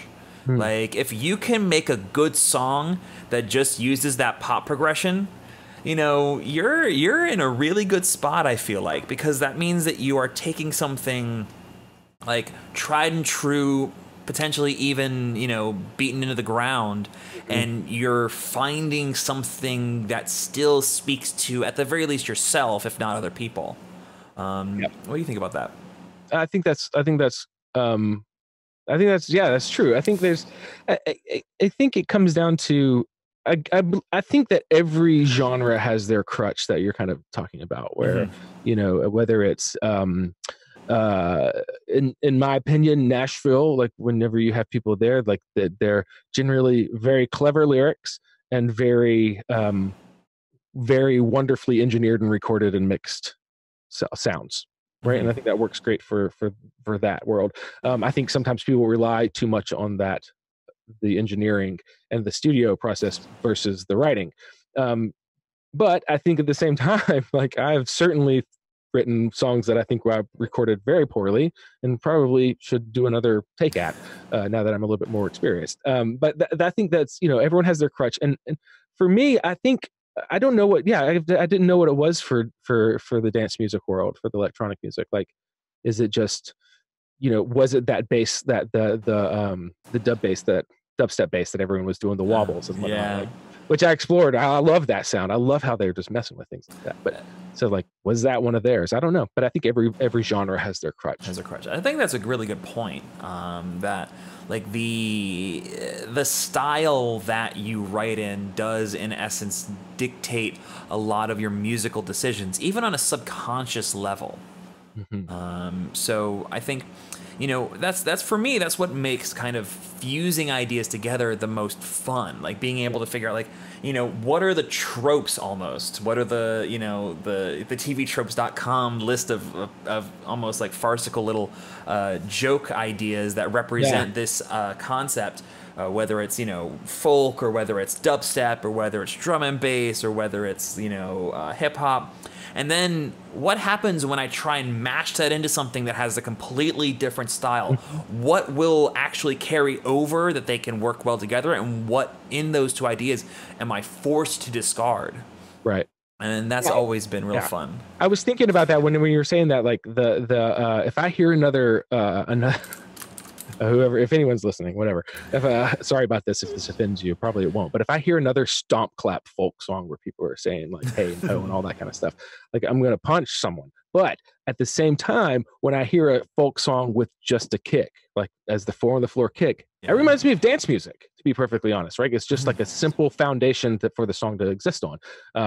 And so sometimes that trope, that crutch that you lean on when you're writing, can be explored in a different genre, like you're saying. I think that's really I've never really put that together. That 4 on the floor Mumford and Sons thing, that is straight up a like, that's a house beat. It's not sequenced, but it's straight up a 808, like or like a 909, just thumping. Like anyway, that's cool. Power. He makes postmodern folk reggaeton dubstep. That's very sure. I'm into it. Go for it. So I guess the next question would be, what is the middle process? How do you take that initial idea and develop it, maybe not into like a finished song, maybe not into something that's like, you're ready to have it sent off to be mixed and mastered, but like something that like you could send a demo off to the rest of the band, maybe play it for your wife, maybe play it for some of your friends and kind of just get some ideas. Like, what is that process? So that process is generally that's when I start opening up Pro Tools at that point. Okay. To start tracking very simple ideas, just the little idea. And then from there, and some of the songs I send to the band, and some of them I think, I kind of hoard for myself, going, this is the one I want to work on, this one. Like, this is mine.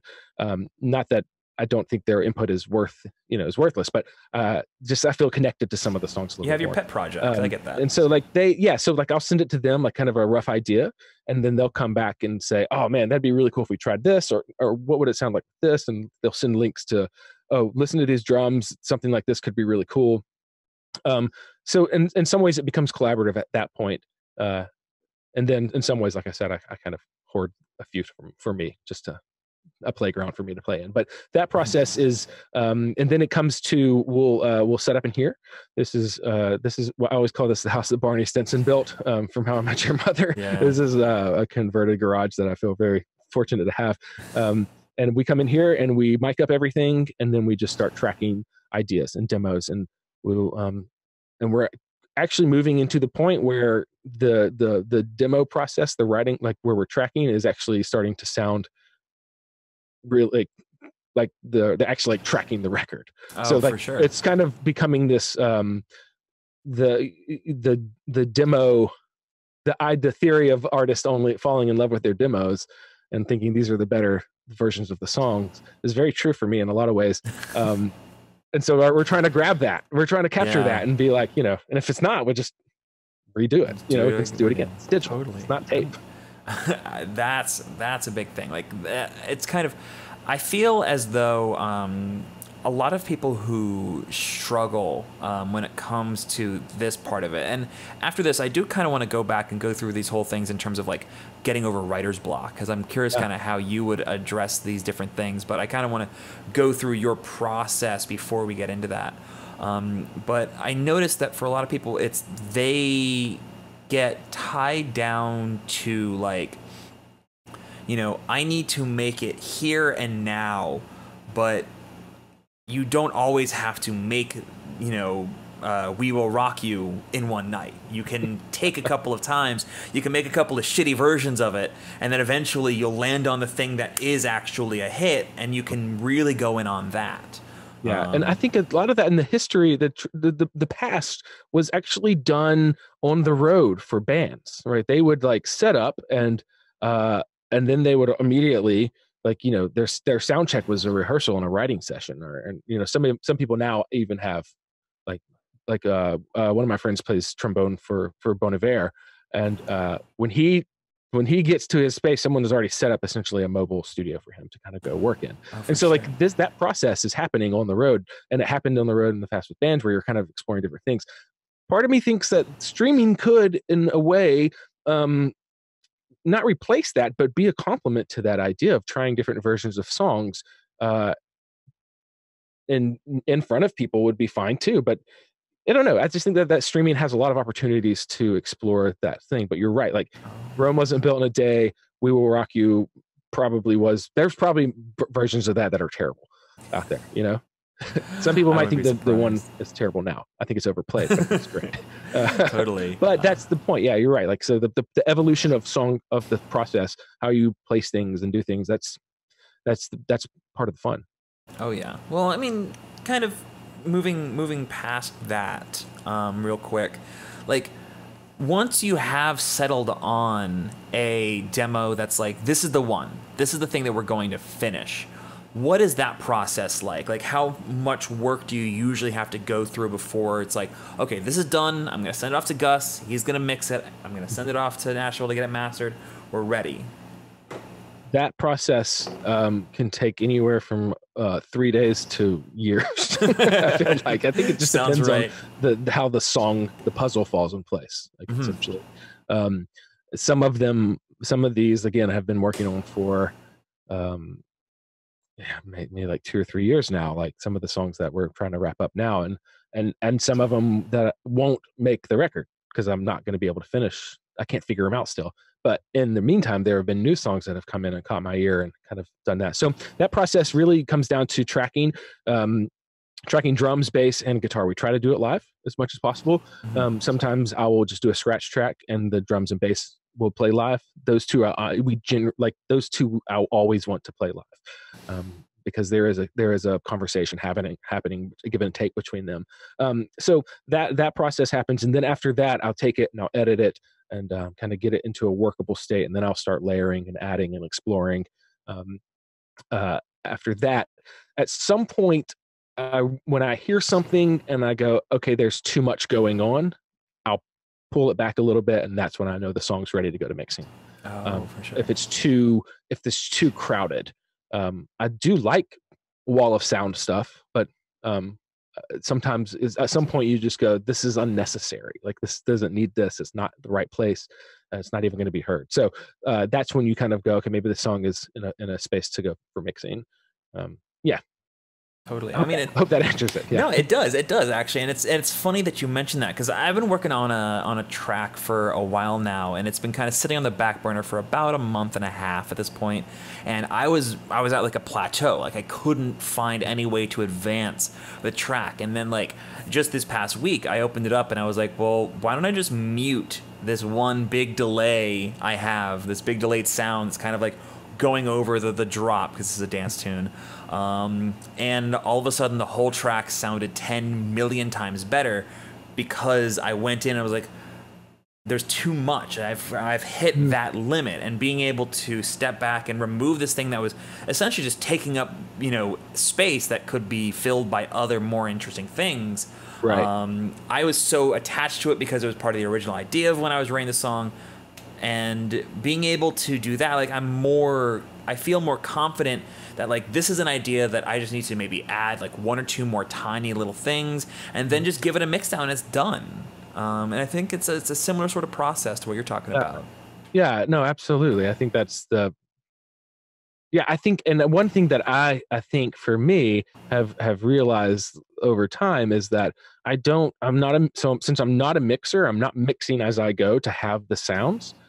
Sometimes I overcompensate by adding too much when it could just be very much a drums, bass, guitar, simple. It's all about character and vibe and recording, and the mix itself can kind of bring out the fullness of it, right? And so like that's something that I do keep in mind, knowing that mixing is, again, that process that can be a really great extra step in the collaboration of making music. So I completely understand what you're saying, like where it's like sometimes there's just too much and all we really need is just a kick drum and a guitar, just got and a hey and ho and a clap. Yeah, I mean, good songs have been made with less. That's true, man. Yeah, I mean, if you go back and listen to some of the Beatles stuff, it's very simple and also very out of tune and terrible. Like some of their vocals are like horrible, and it's great. It's because it's all about character and capturing that emotion. And they're also groundbreaking. But even if you go listen to like, let's see, well, no, I'm not going to say him. Oasis. Let's talk about Oasis for a second. Like that band, if you ever try to play along with any of their records, you're not going to be able to because they never tuned. They just tuned to one person in the band, and that guy was generally not near. Like he might be close to being in tune, but so like that to me is that is kind of the essence of. I think that's the interesting thing about tracking and making imperfection the right thing, right? Like trying 1000%. trying to make something perfect is an endless void you'll never be able to fill. Perfection is a pit, absolutely. So I guess now is a good time to go back kind of through this whole thing one more time, but from the perspective of someone who might be hitting a block.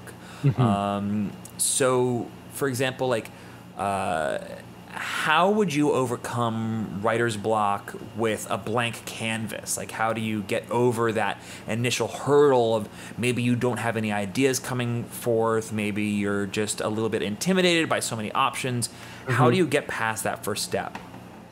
There are two steps. I think there are two things for me that immediately come to mind. One of them is make sure you're taking care of yourself. I know a lot of my writer's blocks generally can come from the moments where I'm, in the past where I was wrestling with like depression and things like that. So make sure you're taking care of yourself. Like make sure your tank is full. But then after that, I like to not beat myself up over the fact that I'm in a writer's block. I like to and use that time to take in different things. So like I went through a very deep German psychedelic Noi, like early Brian Eno stuff. Like I went through a deep dive for that, right? And so like I'm learning other different songs and like how people are making music, and also learning other people's songs, like learning how to play someone else's songs. I think is great for just sort of keeping the wheels going, and that's one of the reasons I love Twitch is that I used to be very staunch, like, oh, no covers, blah, blah, blah, I'm an artist. And then the more I'm like learning other people's songs, I'm like, oh my gosh, they're brilliant how they wrote that and how they did this. And I understand what this led to. So I think that's another, like those two resources, like doing a deep dive into a genre or a period of time of music is really, really inspiring. And and then make sure you're taking care of yourself. Yeah. Those are good places to start with that. I do believe whenever you do have something going and you've hit a wall, there's another thing that Brian Eno, Daniel Lavoie, they had this card thing called Oblique Strategies. Yeah, Or, Oblique well, was Strategies. it Oblique Strategies? Yeah, I'm pretty sure it's Oblique Strategies. Yeah, and you can't find. I've tried to find it, but essentially it's just all these questions, and some of them are not about music. Some of them are just take a step back, or some of them are change the key, do it a step higher, or what would this sound like with, in a supermarket? Like these ideas that just sort of kind of get your brain going. That, and then I also believe in distraction, like video games, like some sort of distraction, reading something, getting away from music as well. Yeah, so. breaks are important. Like that's something that I think this trip, for me at least, was really useful in understanding. And also, if you are curious, I did find a link to Oblique Strategies as like a little web idea. You just click the thing, and you just click the here for a new pick, and it just gives you a bunch of different little things. The most important thing is the thing most easily forgotten. That's how I feel about lyrics often. Like 100%. I beat myself over lyrics, and then I'm the one that's the only one that's really paying attention. Exactly. I know that's not true, but it means more to me than a lot of other people. Okay. Exactly. But it's still important. But with that, finding the time to get away from your own head is super important. I have been in a huge writer's block for the past 2 months. And that's kind of why I have these questions about writer's block for the different steps of the process, because it might help me, and at the very least it will definitely help someone else who I know is going through it. And I have been just grinding on Twitch, on my own music, on other people's stuff for 6-8 months almost, and it was really wearing me down. And being able to take a week off of just no streaming, no social media, don't focus on anything but just having fun. The past 2 days, once I've finally gotten back into things, I've been writing music all day. And it feels good to be back in that. So, as much as you should be working through your blocks, you should also know when to surrender, because it's not that you're losing the war, you're just giving up on this one battle and figuring out an attack plan for the next time you go in. Yeah, and we also live in such an immediate world that I think the frustration of writer's block is more or less, the frustration of writer block, I think sometimes is directly correlated to the immediacy of the world we live in right now. 100%. Or hopefully we're kind of expecting something to be done very soon, and rarely, in my opinion, does that happen. Maybe once, twice a year, I can write a song in an hour and I feel like it's done. But most of the other time, I'm very much just chipping away at it and understanding this is the process. This is not something that it's going to be immediate. So yeah, I completely agree with you, man. I think that's just having a minute, taking a step back, shutting your phone down. It does wonders for your soul, man. It really does, honestly. But kind of speaking about chipping away at an idea, I don't know if you've ever had to deal with this. Is something that's very common in the dance music world, is getting stuck in this idea of the 8-bar loop. Where you have a seed of an idea and you can tell there's something good there, but you just can't take this foundation and develop it into a finished idea. So what would your strategies be for maybe I don't know if you ever have to deal with the 8-bar loop, but maybe I do, actually, believe it or not. Okay. You should see my Ableton folder full of 8-bar loops that have never been developed. I mean, those are regardless of genre.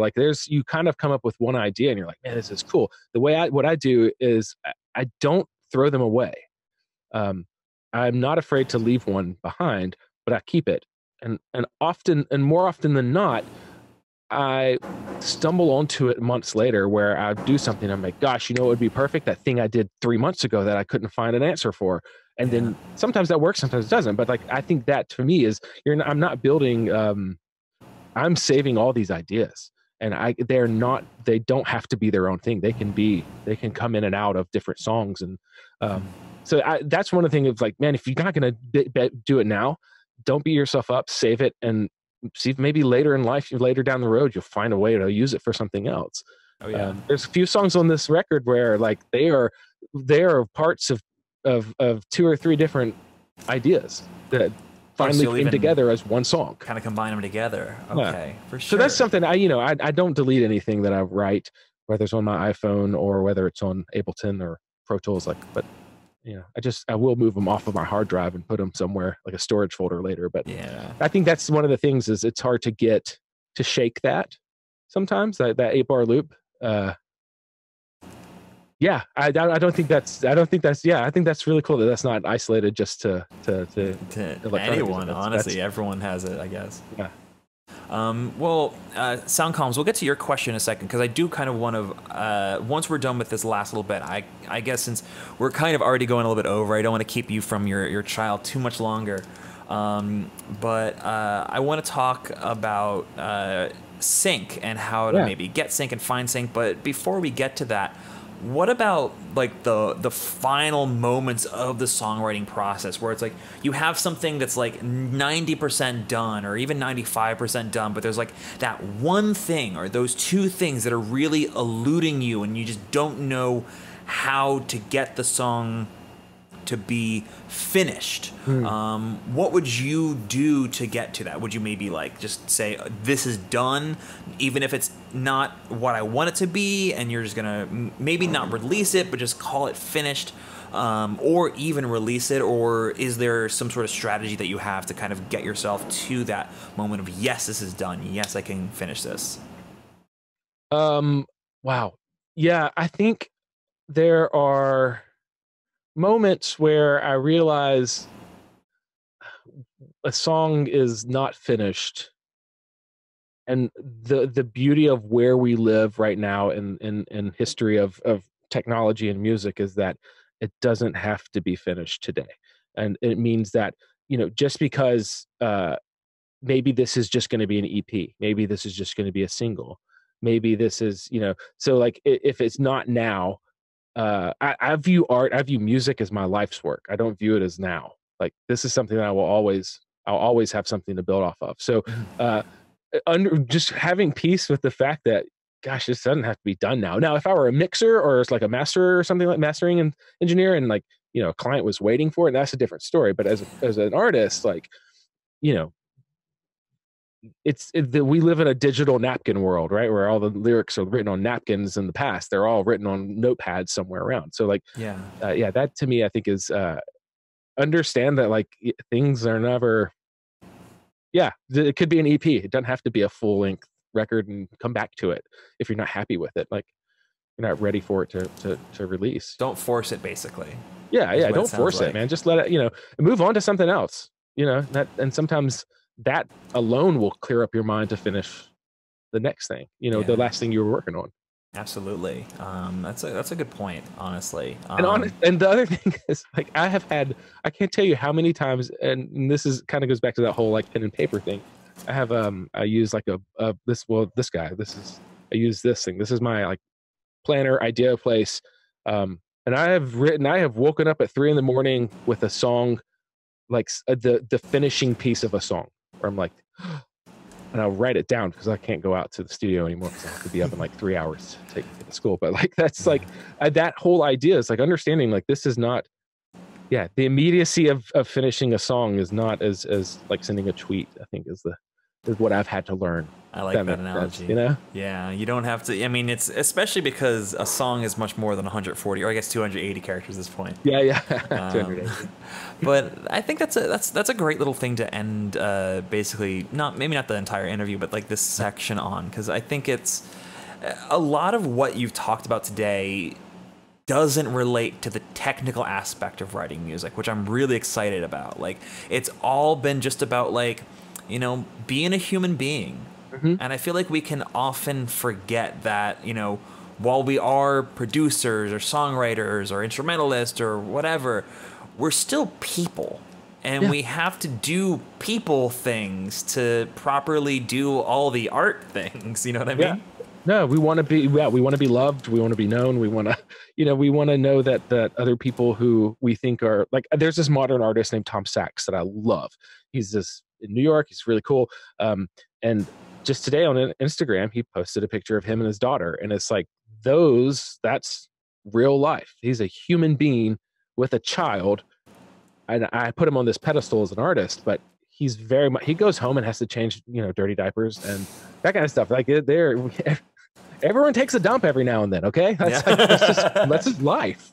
So like, we're all human and we need we need each other and we need that validation of feeling loved instead of validation of being loved for what we make. Yeah, and I hate to end this wonderful sentiment with a transition into literally getting attention and recognition for doing what other people want you to do.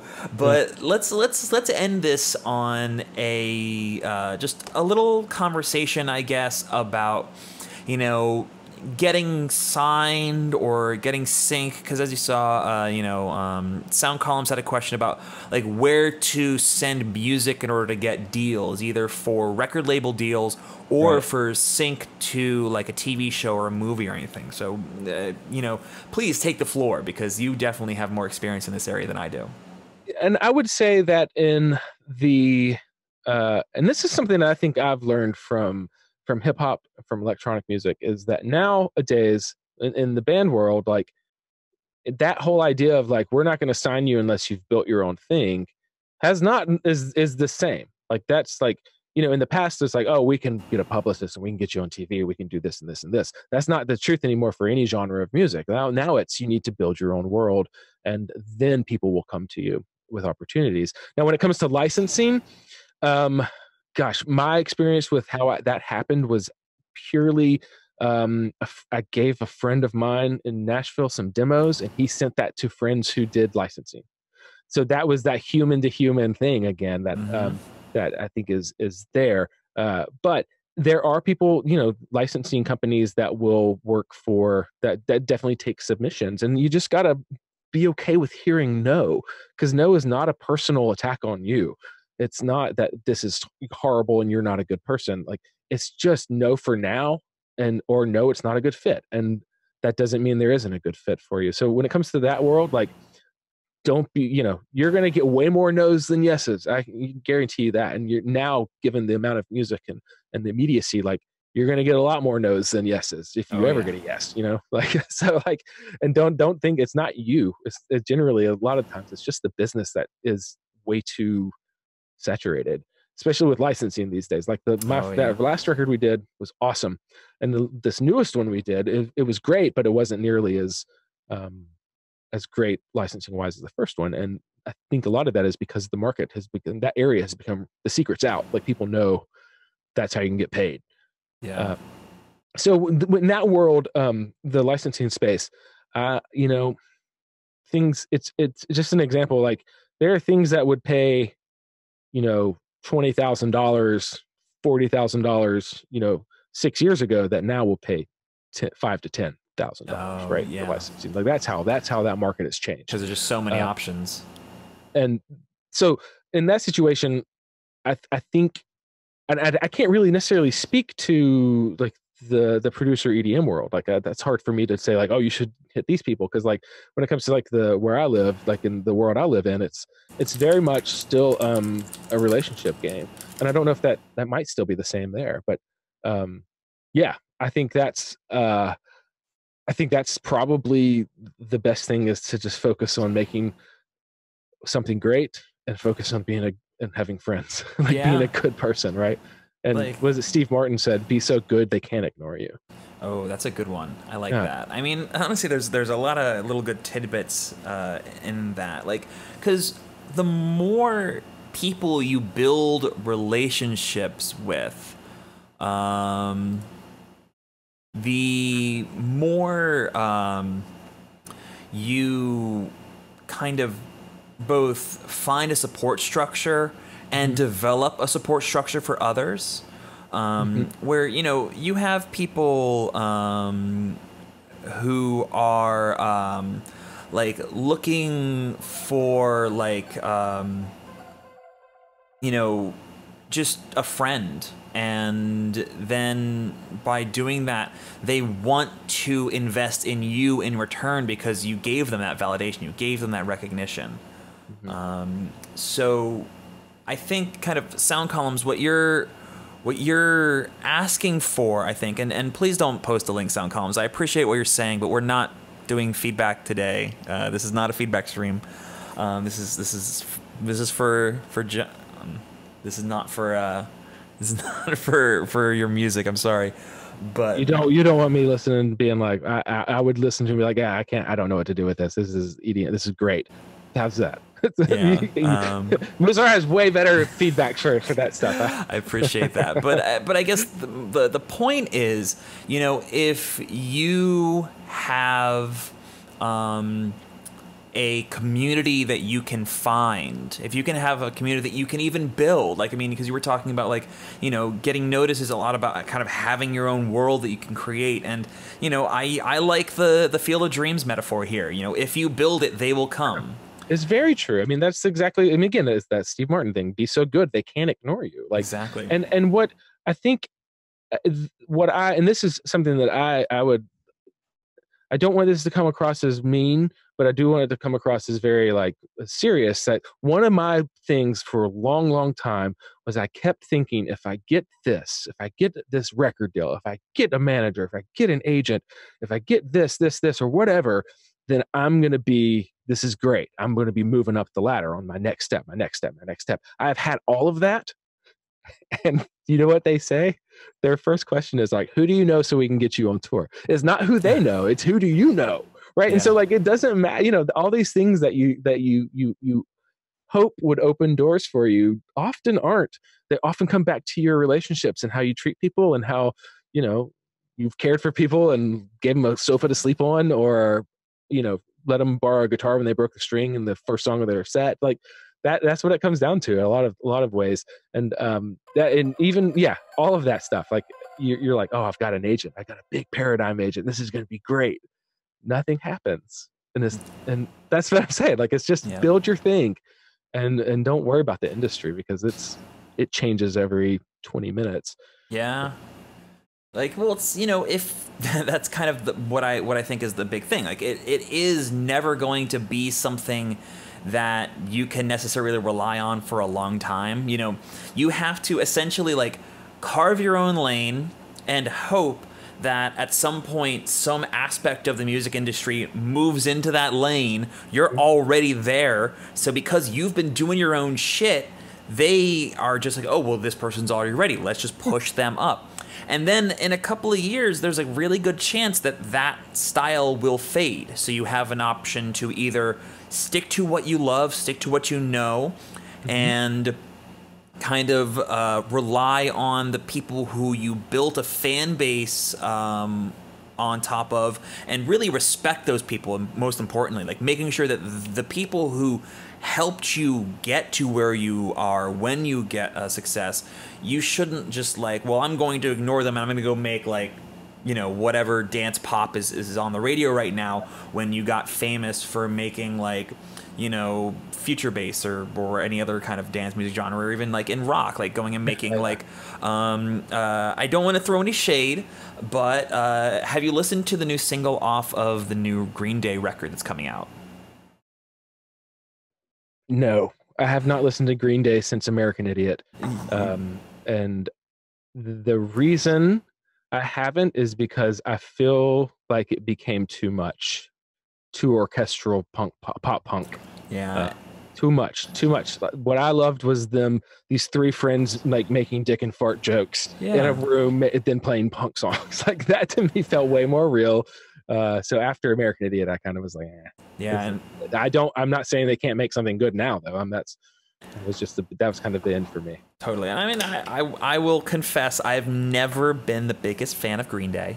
I no disrespect to people who like them or like their discography. It's just they've never really personally spoken to me in terms of, like, their musical styling or their messaging, though I do respect kind of what they want to do and everything. Right. But, like, their newest record, the single, like the lead-off single, it sounds kind of like, you know, every, you know, pop rock tune from the past 10 years where it's like, oh, oh, oh, oh, oh, let's be really clean and pristine and just sing with choirs. And it's just, it doesn't feel like Green Day. Like, as someone who wasn't a fan of them, I miss the old Green Day.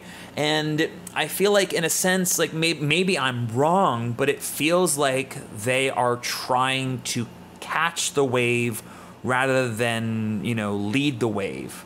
Or create the wave. And I feel as though, if you can either pay respect to the people who are going to for a specific sound, or evolving in a way where you're following not the trend, but the direction the trend wants to go in, like, either of those ways are totally viable. Just don't get caught up in kind of what this whole thing is, like, the sync game, because it feels like they're making a record for sync. You make a record to sell hamburgers. Exactly. Like, that's that whole thing that goes under, like, like, literally, if you listen to it and then you play it while a Toyota commercial is playing, or while, like, a M&M's commercial is playing, or an iPhone commercial is playing, like, it'll fit right in. And I don't know if that's what we want to be doing. Yeah, I think there's it's funny because when you say that, the first thing I think of is the O's, the big O, the big, like, like, I've certainly used it, but I always have used them more in, like, the old school punk gang vocal way, where now they've completely gone to the Imagine Dragons perfection of O's and whatever those Oohs big and ahs and big marching drums are. But yeah, that's funny. That's interesting. So, I mean, I think that hopefully that helps Sound Columns. Like, don't stress too much about getting the sync. Mm-hmm. Get the music.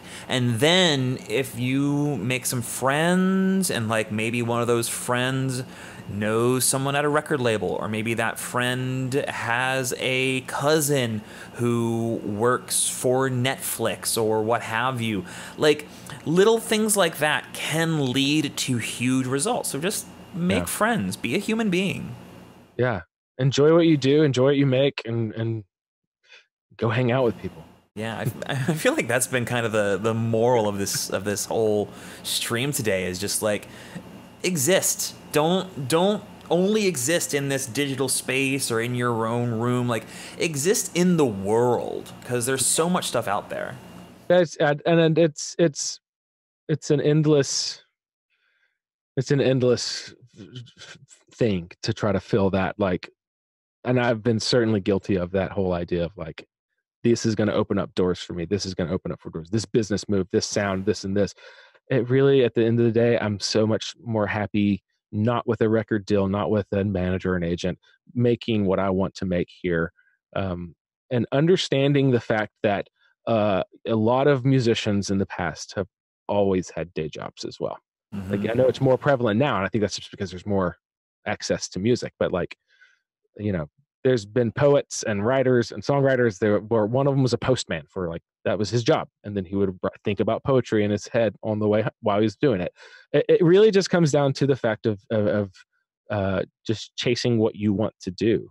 And that authenticity is contagious, not necessarily a great sample, not a great 8-bar loop. It's the authenticity that's, in my opinion, that's I think at the end of the day, what you might be saying about that Green Day thing, it just feels so forced. 100%. Yeah, very, very forced. That's who wrote the song "Please, Mr. Postman" by Georgia Dobbins. Jesus Christ.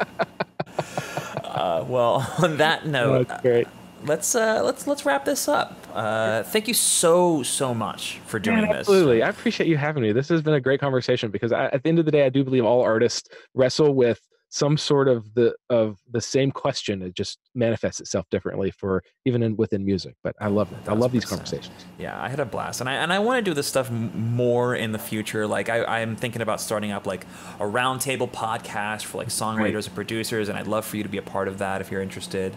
I'd love that. I would. I love doing it here on Twitch, because I think this is a great place to, when you're talking about that whole idea of when maybe the industry will swing a specific way. I think streaming is really important. And I think it has more potential than a lot of people realize. Yeah, I've been seeing more and more people start posting like YouTube tutorials and start streaming on Twitch for music stuff. So I think, you know, if you're on this platform and you're showing people how you're making your beats, I think you're actually ahead of the curve. So don't lose faith. Yeah, just hang in there and have fun. Be a friend. Yeah. Well, just to kind of wrap this up, last thing, no more questions after this, I promise. We talked a little bit about what's happening towards the end of the year, but what's happening in the future? What's next for Fort Atlantic or Jonathan Black? You know, I think in the future, what I'd like to see happen is to continue working. When I've worked with video, when I took that kind of a little bit of a break to work and just started working with video for fun, I saw a lot of potential in the visual elements of music. And whether that's visuals for live performances or the whole, like the concept of the visual album, I think is really interesting. But I want to explore providing context to music with visuals. I think one of the things that I miss about when I was a kid growing up was like having well, that is cassettes and CDs and stuff, and flipping through and understanding who did this and this and this, and reading the lyrics and stuff. And there was context to it about who I was. And so I want to try to find that context with visuals, whether it's streaming or vlogs or anything like that. I think there's stories to tell, and I think that context is important. So in the future, what I'm hoping for is my idea is to hopefully do like a single, and that single has a music video and a lyric video and a story and song kind of idea, and just these things that kind of that really feed more of the importance of what we make, because music feels really disposable at the time. And so and I want to take a moment to like share what I made, not just hope for the best clicks, most clicks. And like, I really want to give people some context. So that's something I'm exploring, is how do I give people context to what I'm making and in a creative and fun way. So that's kind of the future. We'll definitely start working more on, we'll doing some more shows. We're kind of doing little small like fly dates for things. I'm just enjoying where I am, honestly. It's hard at times, but I've never been happier in my life, to be honest. So. Awesome. That's great. I mean, I'm looking forward to seeing you streaming again. do you have any idea about when? Because you had ideas. Probably, I'm hoping tomorrow night I'll be able to do a secret little test stream with some of the visuals and stuff. I'll try to see if I can stop by. I'm going out of town this weekend, but I definitely want to catch that if I can. Yeah, I want to do it. I'm leaving next weekend to go to Charleston, to South Carolina, where we lived for a little bit, and I want to get one or two in before that, just so I can kind of go on vacation and really kind of get just a second to breathe. Sweet. Because I've been knee deep in Max, and I'm like, my brain's fried. I feel you. Well, thank you so much again. I appreciate it. Yeah, man, absolutely. I'm gonna let you go. Say goodbye to everyone. Thank you all so much. Cheers, everyone. Thanks for the questions and stuff. I'm waving to my computer screen. Waving to everyone. Anyway, but thanks, guys. I really do appreciate it, and I'm just happy to know you now. Yeah, this is great. I can't wait to come down to LA and have a beer with you. Yeah, I'm looking forward to that. You better hit me up. Absolutely, dude. Awesome. Sure. Well, take care. I'm gonna let you go now. Bye. See ya. Awesome. That does it for us today. Thank you so much, Jon, again, if you're watching on the stream, for doing that. Thank you to everyone who stopped by. Thank you to John Sherrill for that follow a while back, a couple hours ago, honestly. I'm pretty sure you were friends with Jon, so thank you again for that. Thank you again to Medium Rare Bread for that follow, or for that raid, not for that follow, but I appreciate that, buddy. Thank you all to everyone who hung out today. This was fun. Like I said, we're doing only one stream this week. We'll be back to not just the regular schedule next week. We will be streaming every single day. I'm going to be going back to 5-day-a-week streaming. So if you're watching this on YouTube, you better go subscribe to me on Twitch so you can check all those out. This will be the end of the YouTube video, so if you're watching on YouTube, thank you so much. Please like, comment, and subscribe, all that good Twitch or YouTube stuff, not Twitch stuff. Please follow me on Twitch, please follow me on Twitter, all that social media stuff.